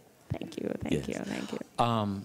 Tell me about growing up in Jamaica, your first memory, if I could take you back. My first memory, I mean, I wrote this memoir, so you have all these memories that you kind of conjured up and pulled from places. I think the earliest memory I have is the smell of my grandmother's hands. She's cooking, she's handling me, and her hands smell like onions and scallions and curried chicken, and, you know, there's stew peas. I don't know, but it's just her hands cooking, and she's, you know, she's she's an ample woman, you know, so I'm kind of like, I don't know, her hands on me. I think that's a very early, it's like a flash of memory, not necessarily an episode, but yes, I understand. a photo, a feeling, a something that tells me where I begin, you know? Yes.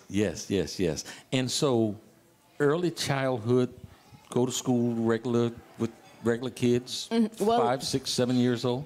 No, I think I started school at 2 because my brother started at 4, and there was a big scene on the steps of the school where I held on to his leg and was like biting and screaming like, "It's my brother, it's my brother," and he, you know, so they had to let me stay. So I was at school at 2, kind of learning. So you was raised in hell early on. Well, I don't know if I was raising hell. I mean, you know, don't start nothing.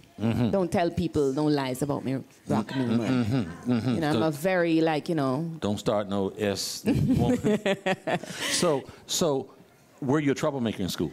A troublemaker. You say you use these words. Why you sound like the conservative right wing? Because I'm going somewhere.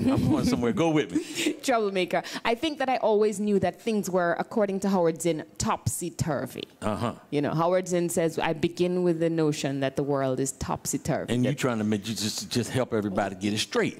I know there's a whole bunch of people trying to get it straight. I just wasn't connected to them. So it looked like just me. Yeah. But there's a whole bunch of people trying to get the world right side up. You know, it's crazy, like the way that, you know, boys have to do this, girls have to do this, black people should be like this, white people should be like this. I think, you know, I think people should just, you know, let up a little bit, you know, loosen up on their tightness, so to speak. And at that early age, sort of the formative years, what was fun for Staceyann Chin? What do you look I back liked poking at the people who thought that there should be no argument about how things were. So I remember just kind of poking at people and asking them questions about the Bible. Like, why are there no Jamaicans in the Bible? Yeah. Why are no Jamaicans? And do angels wear brassieres? I don't know. I mean, like, these things... Especially if they got big breasts. You know, I mean, you know, I never knew if they had breasts because, you know, the pictures of them, you know... I don't know, they just had gowns, these big gowns on. And I was curious as to about what might be going on underneath the gowns. And the That was priceless. Let me tell you what a kindred spirit is. I'd be like, Ma, why are we going to this Catholic church and they talking Italian and we can't understand nothing that they saying? Why are we up in here genuflecting and getting up and down and the whole bit? So you know, sort of challenging. Yes, I think the whole story is contained in the fact that you say Italian. Yeah. You know what I'm saying? You loved poking fun at those folks. Yes, you know, just people who were very sure about the way things are, the way things were, and the way things should be. I would always ask questions, you know, like, I don't know, like, what makes this wrong and what makes that right? And, you know, how come nobody brought back any photos of God? I mean, how come we don't really have any real photos of him, just this kind of arbitrary drawing? Yeah.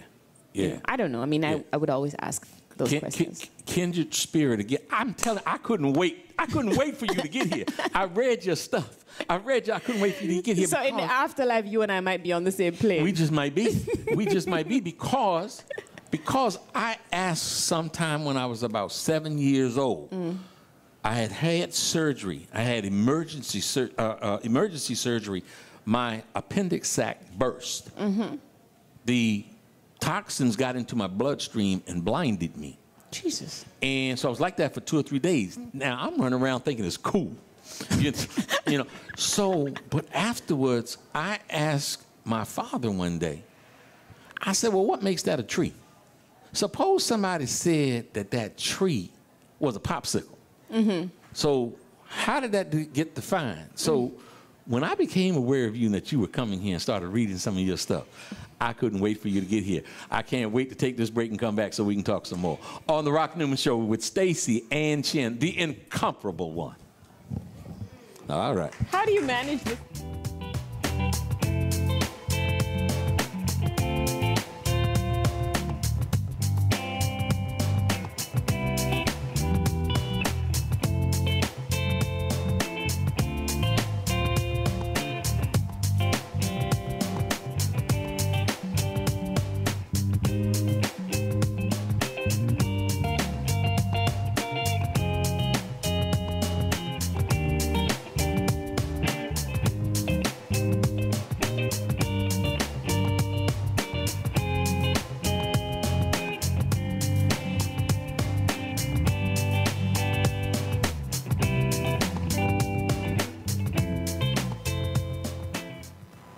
this is Leprechaun Tim Pohanka from Pohanka Nissan and Pohanka Hyundai. It's hard to be down on your luck when you're Virginia's first choice for new Nissan and Hyundais, but I need to sell 60 cars this week. Right now, I'll pay you big bucks for your good luck. Bring down any good luck charm you've got, and based on the sale price of the car you choose, I'll give you up to $4,777 off any nicer, newer car this week. Today, your lucky penny is worth plenty, up to $4,777 off any nicer, newer car you want. Stop moping and hoping you'll get approved. With my For the People credit approval process, the banks are looking to get lucky and lend to you, even if you've been turned down before. Bring me any good luck charm and I'll give you up to $4,777 off any nicer, newer car today. Hurry, once I get rid of 60 cars, the luck runs out. All offers require bank approval, so call us at 1-800-POHANKA, visit Pohanka Nissan and Pohanka Hyundai on Route 1 in Fredericksburg, or better yet, log on to timpohankaforthepeople.com. And when we make a deal, I promise it'll be your lucky day. I'm Tim Pohanka, and I'm a leprechaun for the people.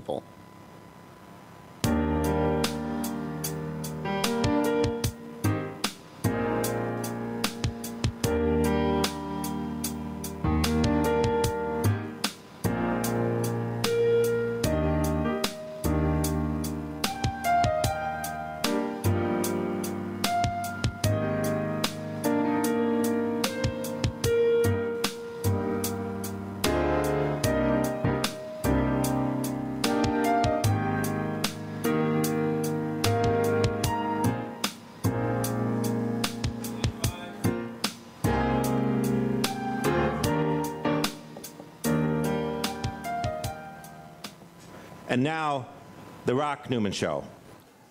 Welcome back, folks, in studio with me, and I'm so happy that she is here. I was so looking forward to this, the incomparable Staceyann Chin. Staceyann Chin, first of all, we could do a 3-hour show and it would go by in 20 minutes. I do believe that might be true. That's like real. So much, so rich. Tell me about working with deaf poetry with Russell Simmons. You know, I had just come from Jamaica, young, barefoot, angry, I'd left Jamaica because it is illegal to be gay there, and I was, wanting to chase some women without people chasing me. Mm-hmm. Did you say it was illegal? It was illegal. It is illegal still. So sanctioned by the government. Yes, it is illegal. Against the law, and it's on the books. The international community has been pressuring Jamaica, and there have been some changes, but it's still very dangerous. And anyways, so I left that life. I came to the U.S., where I thought I would land into a meadow of lesbians in New York City. I don't know. Yeah. I imagined myself, kind of like flitting through the streets of New York and just kind of like, communing with lesbians. I don't know. But when I got there, I discovered racism. Wow. I was like, oh, Jesus. Tell me about that. I don't know. What was the first thing? Just stuff like being followed in the stores. Stuff like, you would say to someone, oh, can I see that? And they say, oh, it's $150, Yeah.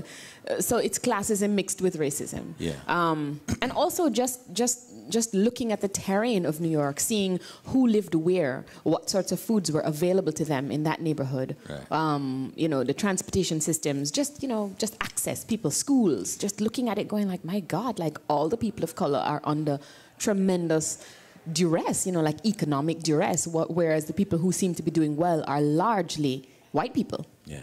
I was like, oh, Jesus, this is an interesting change because, I imagined myself kind of like sliding into a community where I would be like lesbian and great and everybody would be fabulous and it's free, give us free in America. So when I discovered that problem of racism and, of course, classism in New York, I got very angry because I felt as if I had kind of left everything. I had picked up myself and moved to New York, and I was owed something like, good and a good life or whatever without all of this trauma. Right.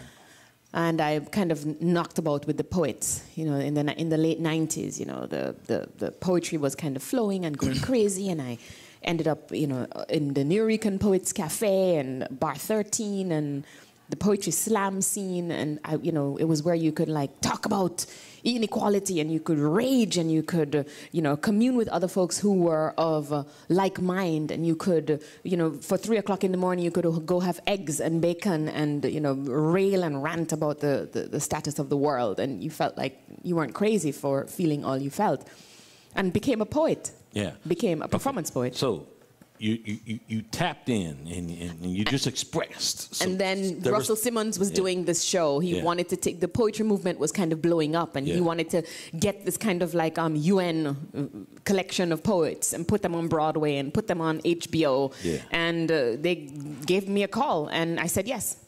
And it was an amazing time in my life. We were on Broadway, we won a Tony. It was a very exciting time. You know, I think it kind of pushed me into being able to make a living, a real living. You know, people, you know, will invite me to speak, and I will come and speak, and I can make a living. Get paid for it. I mean, my rent is paid in New York, largely, you know, mostly. You know, so I can eat, you know, and I can buy diapers for my kid. Right. I want to stop. You were feeling that sort of rage, you know, racism, and classism, everything. Sexism, and all of that.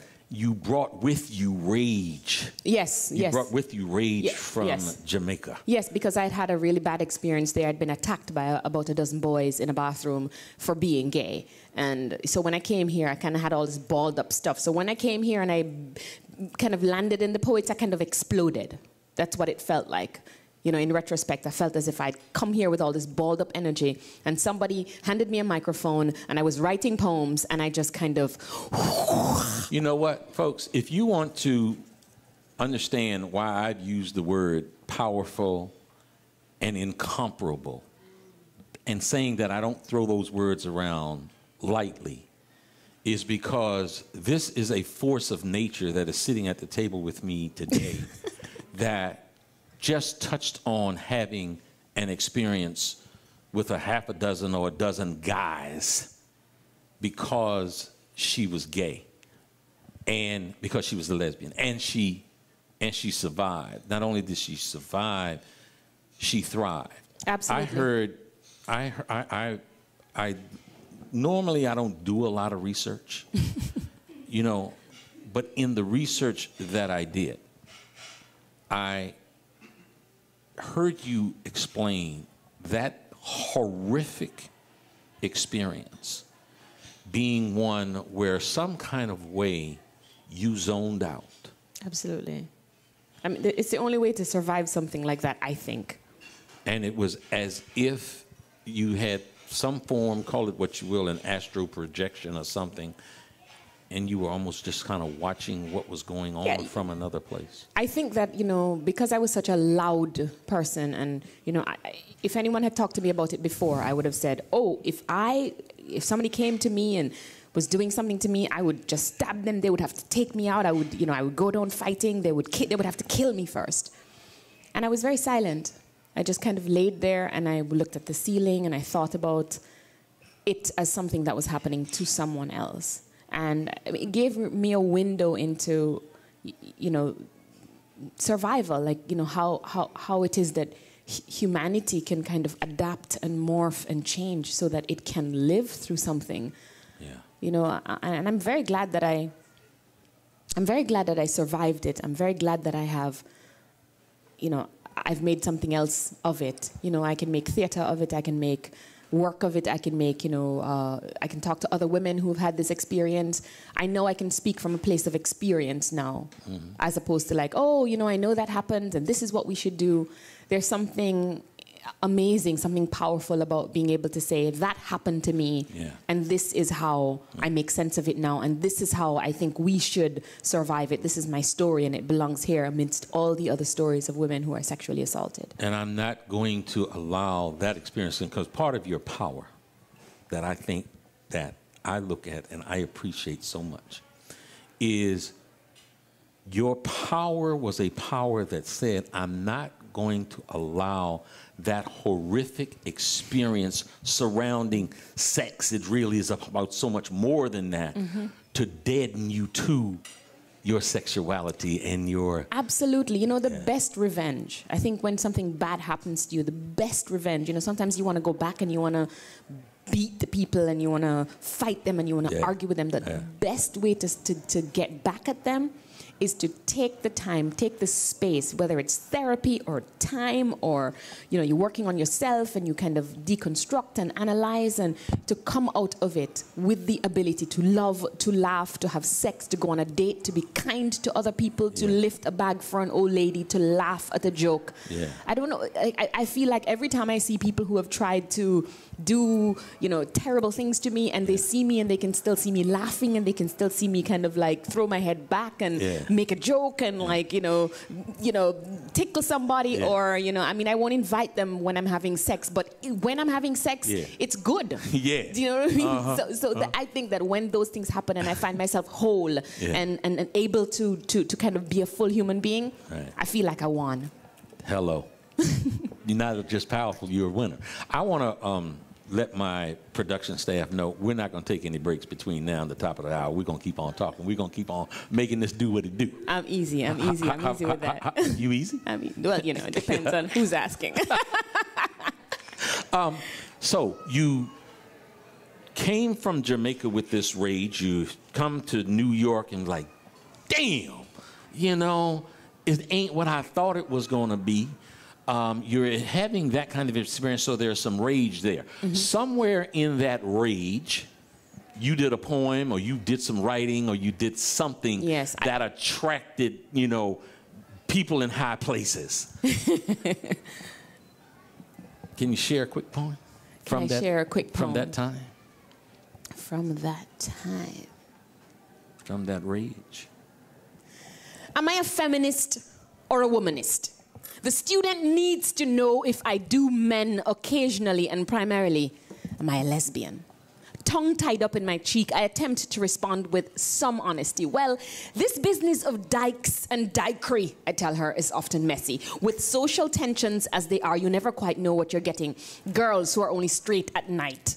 Hardcore butches be sporting dresses between 9 and 6 during the day. Sometimes he is a she, trapped by the limitations of our imaginations. Primarily, I tell her, I am concerned about young women who are raped on college campuses, in bars, after poetry readings like this one, in cars, bruised lip and broken heart. You will forgive her if she doesn't come forward with the truth immediately, for when she does, it is she who will stand trial as damaged goods. Everyone will say she asked for it. Dressed as she was, she must have wanted it. The words will knock about in her head. Horny, bitch, slut, tease, harlot, loose woman. Some people cannot handle a woman on the loose. You know those women in silk ties and pinstripe shirts. Those women in blood red stiletto heels and short pink skirts. These women make New York City the most interesting place. And while we're on that subject of diversity, Asia is not one big race, and there is no such country called the islands, and no, I am not from there. There are 100 ways to slip between the cracks of our not so credible cultural assumptions about race and religion. Most people are surprised that my father is Chinese, like there's some kind of preconditioned look for the half-Chinese lesbian poet who used to be Catholic but now believes in dreams. Let's keep it real, says the boy in the XX hooded sweatshirt. That blue-eyed, blonde-haired Jesus in the Vatican ain't right. I was Jewish, not white. Christ was a Middle Eastern Rastaman who ate grapes in the company of prostitutes and drank wine more than he drank water. Born of the Spirit, the disciples loved him in the flesh, but the discourse is not on those of us who clearly identify as gay or lesbian or straight. The state needs us to be a clear left or right. Those in the middle get caught in the cross. Fire away at the other side. If you're not for us, you must be against us. When people get scared enough, they pick a team. But be it for Buddha or Krishna or for Christ, I believe God is that place between belief and what you name it. I believe holy is what you do when there is nothing between your actions and your truth. The truth is, I'm afraid to draw black lines around me. I'm not always pale in the middle. I come in too many flavors for one single spoon. Never one thing or the other. Never one thing or the other.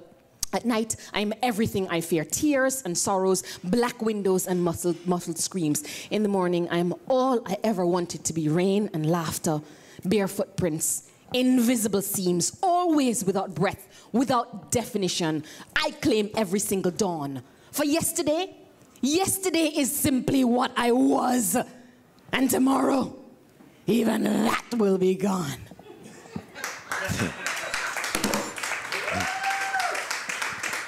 See, you see why I say incomparable? You see why I say powerful, incomparable?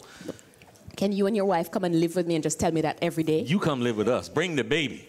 Bring the baby. We just got a new little puppy, and we're going to be one big happy family. Tell us about the other side of paradise. The Other Side of Paradise is a memoir of growing up. It's a story of how I kind of, walked the road, this kind of crazy road of being abandoned by my mother and not claimed by my father, and this kind of weird temporary relationship with my grandmother and separation from my brother, and kind of coming of age in a world where everything seems to be coming at you, but still kind of maintaining the desire to be that self you could be. Inside of a world that doesn't really allow us to be all of who we are. What the hell is up with the 8-hour day? What is that? People need to pee and eat and sleep when it is that they desire such things. And when you're in an office or a cubicle, people don't.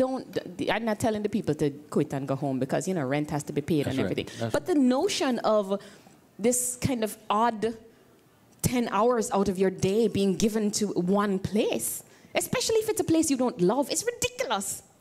It's stupid. It's like anti-production. What will you say to your daughter in that regard? I am interested in what she will say to me in that regard. People always say to Zuri, you're so lucky to have your mom. But I already know from watching other mother-daughter stories play out in the world, to know that she will have her own journey, she will have her own issues, she will have her own quarrels with me because I am me.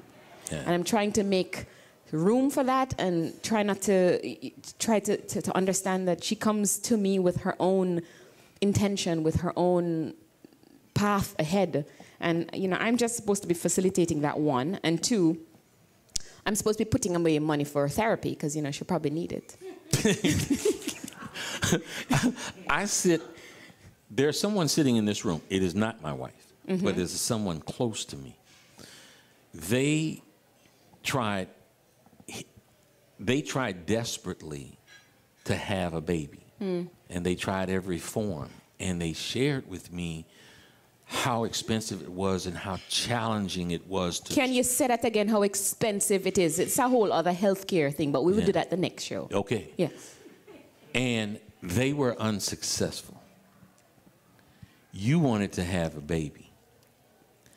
And you were successful. Tell us about the experience. It remains the most moving, the most impacting, the most life-changing experience I have had so far. This business of lending your body to somebody for 9 months, I don't know where they get these beatific pictures of these women who stand under the sunlight looking all, angelic. Yeah. The process is brutal. Yeah. It's terrible. Your body gets stretched out. Things happen to you that I can't tell you on this show because you might lose your license. I understand. Right. I understand. But before you get to the body. But before we even get there, I decided I wanted to be a mother. Yeah. And I wanted to experience that, especially because I had not experienced it as a child. I did not have that mother-daughter relationship as a daughter.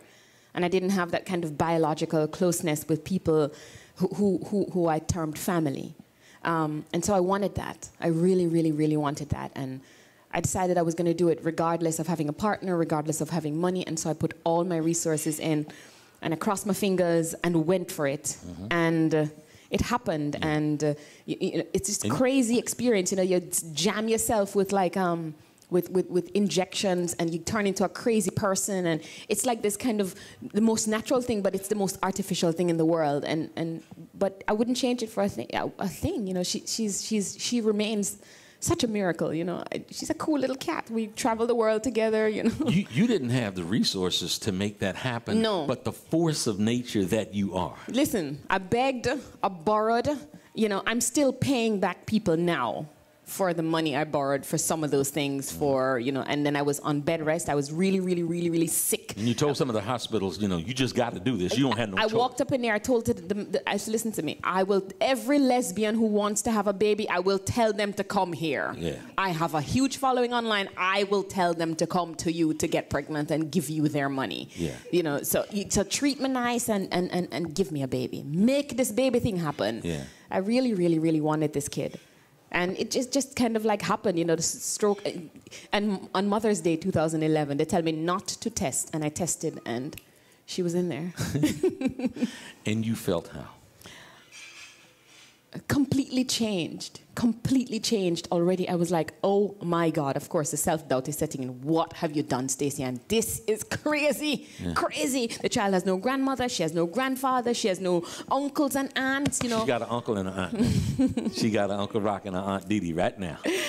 You know, we don't have much family, you know, we don't have, and I'm basically alone in New York, but I don't know, man. I just, you know, I just do the damn thing. They just get up and change the diaper and move. And, you know, I wanted a kid. I went and got a kid. It was crazy. It was the craziest experience. I mean, I went crazy. My girlfriend left in the middle of the process. I was jamming myself with needles, taking Menopur, Follistim, all this stuff I do. The eggs were growing fast. I was like going crazy. The eggs were growing. I was going crazy. And, you know, and the woman left and I was like, oh my God. And then I got pregnant. And then I was sick for 9 months. I was laid up in my bed, like unable to move, unable to eat, unable to sleep, unable to go anywhere, unable to work. For how long? But she came, she held on, she fought the odds, and she's here with all of her, you know, little parts all in place, and she's telling me no already and telling me no hugs. And telling me like, no, no.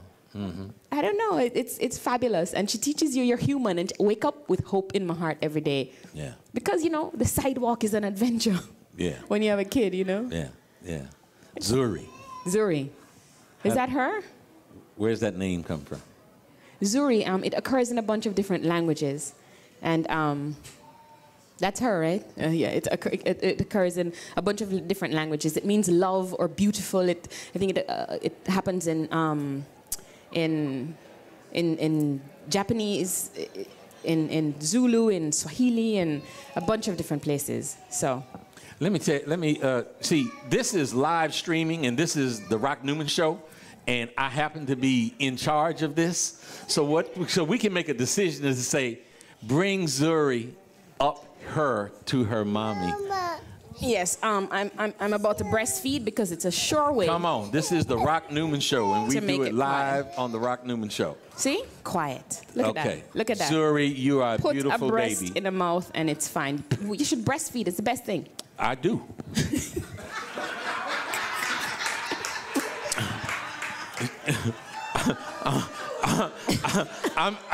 I'm here to testify, and I got a witness out there. This is as live and as impromptu and as spontaneous as the Rock Newman Show has been. I want to tell you, this is a first, and that's okay. Tell us about your one-woman play that you're getting ready to rock at Busboys and Poets at 5th and K Street tonight. Oh, Lord. You know, I wrote the show. This show is all about what we've been talking about the, about hitting 30 and going like, you know, feeling your eggs kind of cracking inside of you because you know they're drying up. And you're like, God, I want the baby, I want the baby. You start looking at people's babies in the supermarket and go, she don't need that baby. She don't, you know, if I take this baby, you think the cops going to find me? You know, this is the kind of thing you're looking at. And as a lesbian, I'm looking at men going, he's got a really nice set of teeth. I wonder if he's opposed to giving me some sperm. Yeah, so those are the kind of thoughts you're running through your head, and you're like going crazy. You're like, I want to have a baby. I want to have a baby. You have any interest in what kind of thoughts are running through my head right now? If you want to talk to me, I'm only breastfeeding. I'm looking at that baby and wishing I was a baby. It's like when I just found out that I was a lesbian, I used to look at the women in my class chewing on pencils and thinking, I wish I was a pencil. You are extraordinarily open with your sexuality. Yes. I mean, how you going to close it up? How the thing don't work if you close it up. Yeah. And you're not only are you open, you're public. Yes. Yes, yes. You write on your... You know, my mother, when I was young, and all the stories I heard about her, she was a compulsive liar, and she was extremely private. So when I was about 16 or 17 years old, I was like, you know what? That is not going to work out for me. Yeah. So I decided to become extremely candid and extremely public. So, you know, maybe I'm a textbook case. I'm just resisting my mother. Resisting and rebelling? Resisting and rebelling, you know. I mean, I'm going to do it till I'm dead, man. So tell us, what can folks expect to come to see? The name of her play we can't say. Now it's the placeholder. It's a placeholder. Because, Yeah. you know, it's like my favorite word. It's like the word, you know. The first part of it is mother. The second part of it rhymes with trucker. And that's the placeholder. That's the name of the play. Yeah. What are folks going to see when they come see you? They're going to see the story of, you know, of how I've walked this journey of finding family, creating family, and surviving, you know, this kind of crazy period of changing from being, you know, a lesbian in Brooklyn who, you know, would have sex, you know, sometimes in her apartment, and now can't have sex in her apartment at all. Because she's got a kid and she's like, you know, ain't rolling. that a mother?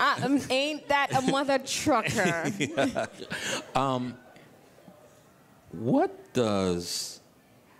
Do you have a description for love? Yeah, love is many things, I think.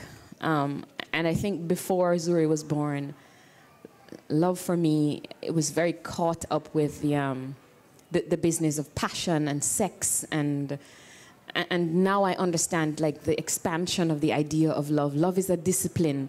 Love is being able to lend your body to someone else. Love is being able to let them walk away if that's what they need to do. Love is, you know, I think love happens when your best self is present and the other person's best self is present, and they can coexist. Yeah.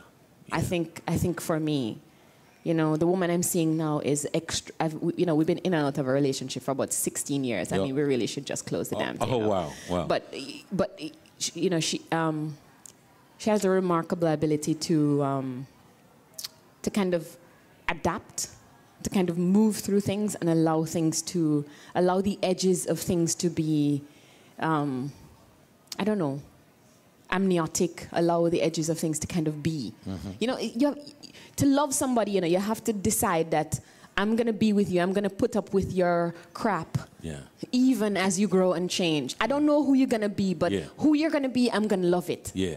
And that is amazing. So lots of breakups and obviously yes. There's lots of makeups. Yeah, and I made up with some other people in between there too, and broke up with them too. But you know, it's made it interesting, man. Yeah. It's made it interesting. Yeah. So would the breakups become more and more dramatic and traumatic? Yes. Yes and no. You know, you kind of expect it. You know, I find that as I grow older, I'm able to move more easily through things that are either hurtful or amazing or moving or disruptive more easily. But I also find that they don't happen as often. You know, I mean, so bigger things happen more infrequently. Right. Because now I know how to avoid trouble. Right. And then I'm old enough now to know the kinds of trouble I can take on. Now, would those increasingly dramatic and traumatic breakups lend themselves to more greatly passionate makeups, or no? Yes, I think we don't make up as often, but when we do, it's astounding. Yes. Whereas it might have been just a lot of fun when I was young, but now it's. And do you ever think that part of the process of breaking up is so that you can have the euphoria of making up? Well, you know, humanity is wide and changing, and I think that you have to grow, and every time you grow and change, it requires some trauma and some drama, you know. So the trauma and the drama feed themselves, you know. I don't know. I mean, I think you definitely need a little bit of breaking up, so that the making up can be astounding. Yeah. And because you're a human being and you change, there's always going to be stuff that you don't like and stuff that, you know, and you have to change. And maybe during this time, I'm not as into you as before. You know, how long have you been together with your wife? We've been married 30 years. 30 Next years? Yes, so you know, oh God, 30 years. 30. You have to tell me how you do it. When the show finishes, you must have a one-page write-up about how to stay together. You do? Yeah, so you can just give me. How we stay together is being apart a lot. Right, and that's it. And being apart means that you have experiences that are not just, you know, are not just about the person. Yeah. And so when you come together, you either have things to argue about or things to share. Yes. And maybe the sharing is the arguing. I don't know, but you know, it's like she lives in Jamaica. She lives abroad, so you know, we've never quite been in the same space. So there's some of that I think that has been good for us. Some space, you know, allow her to have experiences, allow me to have different experiences. You know. Do you long to live in Jamaica again? I long to be able to be how I am when I am my most kind of out and lesbian. And I mean, it's not even about being lesbian, but when I'm in spaces like these, I don't think about being lesbian. It's kind of just, it's as relevant as my shoe size. And in Jamaica, I have to navigate being lesbian. Like I have to know that, okay, if I say it in this space, some people might get upset, or if I say it here, I might be unsafe.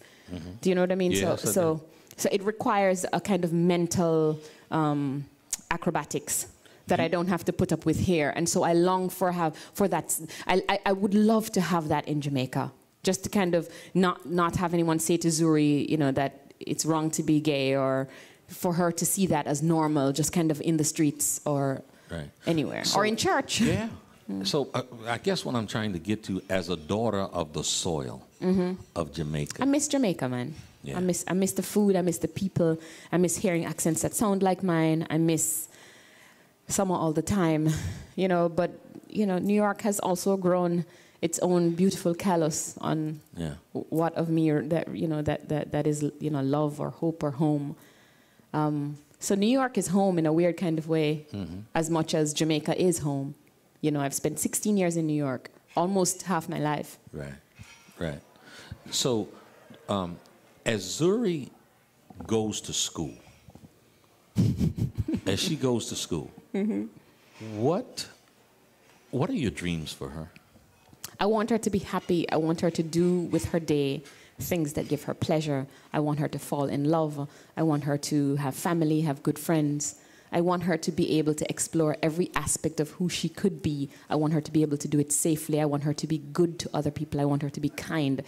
I really want her to be an activist. But if she isn't, it's all right. I just want her to be good to the people with whom she interacts. I want her to be a good person. You did you did a poem that set this room on fire. Do you have a favorite from your repertoire? A favorite? That's like asking if you have a favorite kid, which is easy for me because I only have one. Yeah. But I don't know, you know. I mean, I have poems that I think are worse than others. But no, I don't think I have favorites, you know. If you had said yes, I was going to say, would you do one more for us? One more. You see, I have to also find a poem that is that I can, you know, is clean. Right, that's what I'm saying. Kind of, sort of. I mean, but you know. You have a delay that you can edit. No, you see, I'm in my head. What can we do? A poem. I don't have a poem with me. Okay. Yeah. That's okay. Yeah. That's all right. Yeah. When you are on stage, describe that feeling. It's like levitating, man. You know, when people are getting it, and like when I did the poem earlier, and I started speaking, everybody's kind of listening, kind of laid back, and then I started doing the poem, and then I could see them sit up like prairie dogs. Yeah, yeah. And I know that they're kind of engaged, and there's this kind of conversation happening because what they do with their faces, what they do with their hands, tells me that I am in conversation with them, that they're no longer like looking at their phones, or that something is happening, and it's a kind of, it's almost like making love, man. Yeah, but not touching. So it's like, yeah. That kind of push-pull tension. Absolutely. It's sexy, man. It's sexy. Yeah, yeah. Intoxicating? Yes, and definitely, the more it is that people are engaged in the performance, the more it feels like a kind of, intoxication. Yeah, but if I'm talking to people and they're not really responding, even if I'm doing a good job, it doesn't feel the same. So even if I'm doing a bad job and I'm making mistakes and coughing or forgetting words, and people are engaged, there's something. It's like theater, man. It's like live show. It's like, like I'm pushing something out there and they're pushing something back, and it's kind of like together out there in the stratosphere. And like when they leave and, they write me on Facebook and be like, oh my God, I was thinking about blah, blah, blah, blah, blah. It's amazing. I can't imagine you doing anything else. I mean, this is, I believe this is who and what you were born to be. If you weren't doing what you're doing now, what would Staceyann Chin be doing? I think I'd be teaching. Really? Yes. I'd be teaching, which is probably something that I'm going to do. I mean, like next summer I teach at the new school, I think. But I would be teaching, or, I don't know. I mean, I would try something new, like, I don't know, like being an electrician, like, be like all like sexy lesbian with like a tool belt, you know what I mean? Yeah. You like climb stairs and like hammer things and like. Now, would you have pants on when you climb the stairs, or short skirt on? I would switch it up. I would be like pants today. Yeah. Short skirt tomorrow. Or I would do like a short skirt and a button down with a tie. What? Come on. Sexy. Plug it up. Plug it up. Electricity! Hi, Zuri. Say hi. Zuri, ain't nothing happening. I'm not getting paid. I ain't doing nothing. I am not even doing nothing. We are mortal beings. What you're saying is we're going to all die. We're going to get up. Right. We're going to check out. Right. We're going to check out. How do you want to be remembered? As a person who made the world better. Like I didn't make it worse. Like what I brought made the world better. The ideas that I expounded made people's lives better. And, on a closer, smaller circle, like the people with whom I interacted closely felt as if, I was good to them, they were good to me, and so we were engaged in something beautiful. Yeah. So people are, people in the world are so unkind to each other. Yes. So, I really value kindness, Yeah. There you go. That's right. Zuri, what? It's your turn. Do you want to sing something? Drop dead gorgeous. Sing. Well, not now. All right. Okay.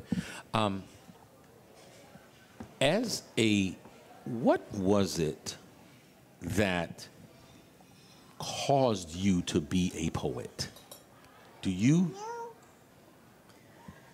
How do you answer that? Or can you? I came from a place where stories were told.